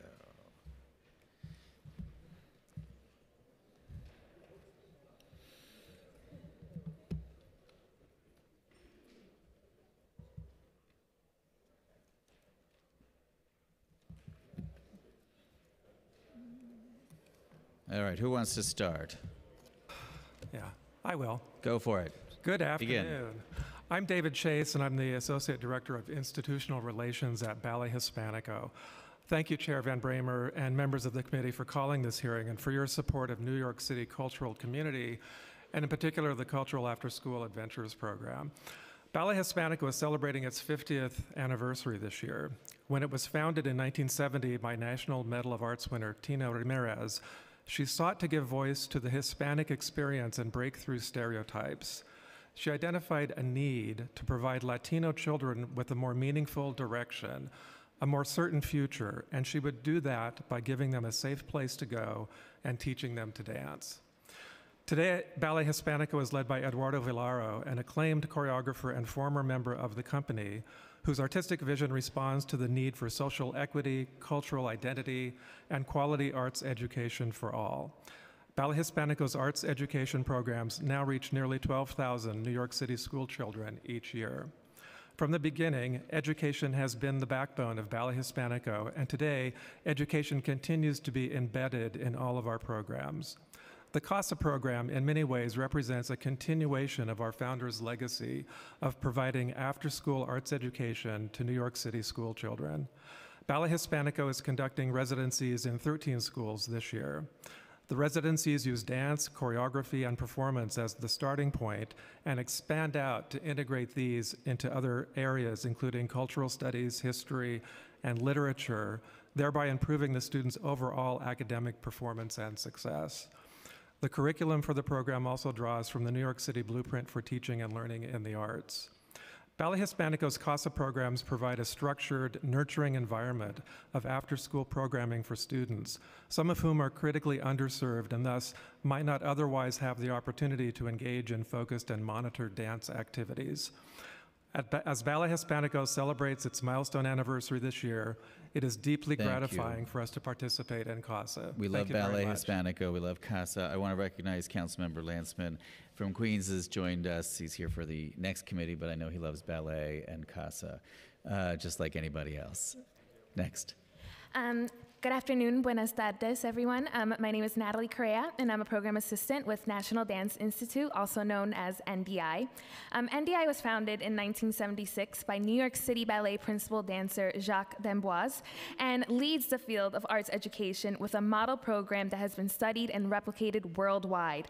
NDI's pedagogy, the NDI method, embodies Jacques' philosophy of joyful and rigorous learning for every child, the importance of teamwork and respect for others, others, and the power of performance. At the root of the NDI method is the belief that the arts have a unique power to engage children of every background, ability, and socioeconomic position and motivate them to excellence in an environment of exclusivity. We utilize dance and music to instill in students a love for the arts, a passion for learning, and a desire to strive for their personal best. Our program also helps foster the social development, global awareness, and cultural literacy of our partners. NDI serves close to 7,000 children each week through our in-school program and brings a full year of dance classes integrated with live music to students at over 44 New York City public schools. Our classes are taught during the school day alongside core curriculum, placing dance and music on par with math and science in our students' academic studies. Since inception, we have reached over 2 million children free of charge. Alongside my colleagues, we wish to thank and acknowledge the City Council for its major increases in the NYC cultural budget over the past few years, but I remind you that it is important to maintain robust funding for our city's arts organizations. We ask the Council to commit to increasing the budget going forward and to support smaller arts and culture organizations, which need increased funding simply to properly pay their current workforce and to attract and retain diverse a diverse workforce. As NDI's founder, Jacques D'Amboise, said, "The arts open your mind and your heart to possibilities that are limitless. When the arts thrive, New York City thrives. Together, we are limitless." Thank you. Thank you very much. Great testimony. There's a lot going on here in the room, but thank you. your voice was heard. Thank you.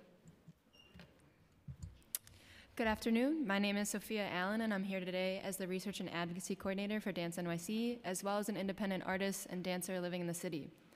So the work that I'm doing is to directly increase the impact of the work that we're here for today. And I'm also a direct recipient of that work, of that impact. On behalf of the service organization Dance NYC, which serves over 5,000 individual dance artists and 500 nonprofit dance companies in the city, I join my colleague advocates working across creative disciplines and first and foremost thanking the council for the recent increase in the budget and requesting that the city baseline these increases to the New York City cultural budget for fiscal year 2021 and beyond, as well as asking that the city allocate funding to workforce development within arts and culture sector in order to properly pay, attract, and retain a diverse workforce that does not need to rely on multiple income sources in order to live and work in New York City. The ongoing affordability crisis in New York stems from longstanding systems of oppression and continues to exacerbate sector-wide inefficiencies that result from inconsistent funding commitments. Baselining the city's budget will counteract this by providing the necessary structure in which New York artists, cultural groups, and advocates have the necessary financial resources to move from a position of surviving to thriving. Locally, the increased funding is needed to ensure that the Department of Cultural Affairs and our city's arts and cultural institutions are positioned in a way to continue implementing the pressing recommendations from Create NYC's 2017 Cultural Plan and 2019 Action Plan. Dance NYC views these significantly as milestones and opportunities for advocacy. But we would like to remind the council that in order to reap the benefits of these plans, it requires consistent and collective action. With a vision for a sustainable, inclusive, and equitable sector in place, it is incumbent on the city to operationalize that vision through sustained intentional funding and nuanced progress measurement over time. Dance NYC strongly advocates for tracking the success of these strategies by creative discipline to ensure that dance, as well as all peer disciplines, are accurately represented and equitably served. Thank you. We love Dance NYC. Thank you. Last but certainly not least. Okay. Hi, I'm Kim Chan. I'm the Deputy Director at National Sawdust. We are an artist incubator in Brooklyn that provides workspace for artists to rehearse, create, document, and perform their work for audiences, and for New Yorkers to strengthen community bonds across cultures, musical taste, and differing backgrounds. The support we receive from the Department of Cultural Affairs and the City Council are essential components of everything that we do. We are a women-led and founded organization. Our programs prioritize opportunities to empower women, non-binary, and underrepresented voices. Your support has helped us reach more than 20,000 audience members annually with more than 150 performances. Over 70% of the artists and audiences served are New York City residents. Participating artists receive over 400 hours of workspace and over 540 hours of career development each year.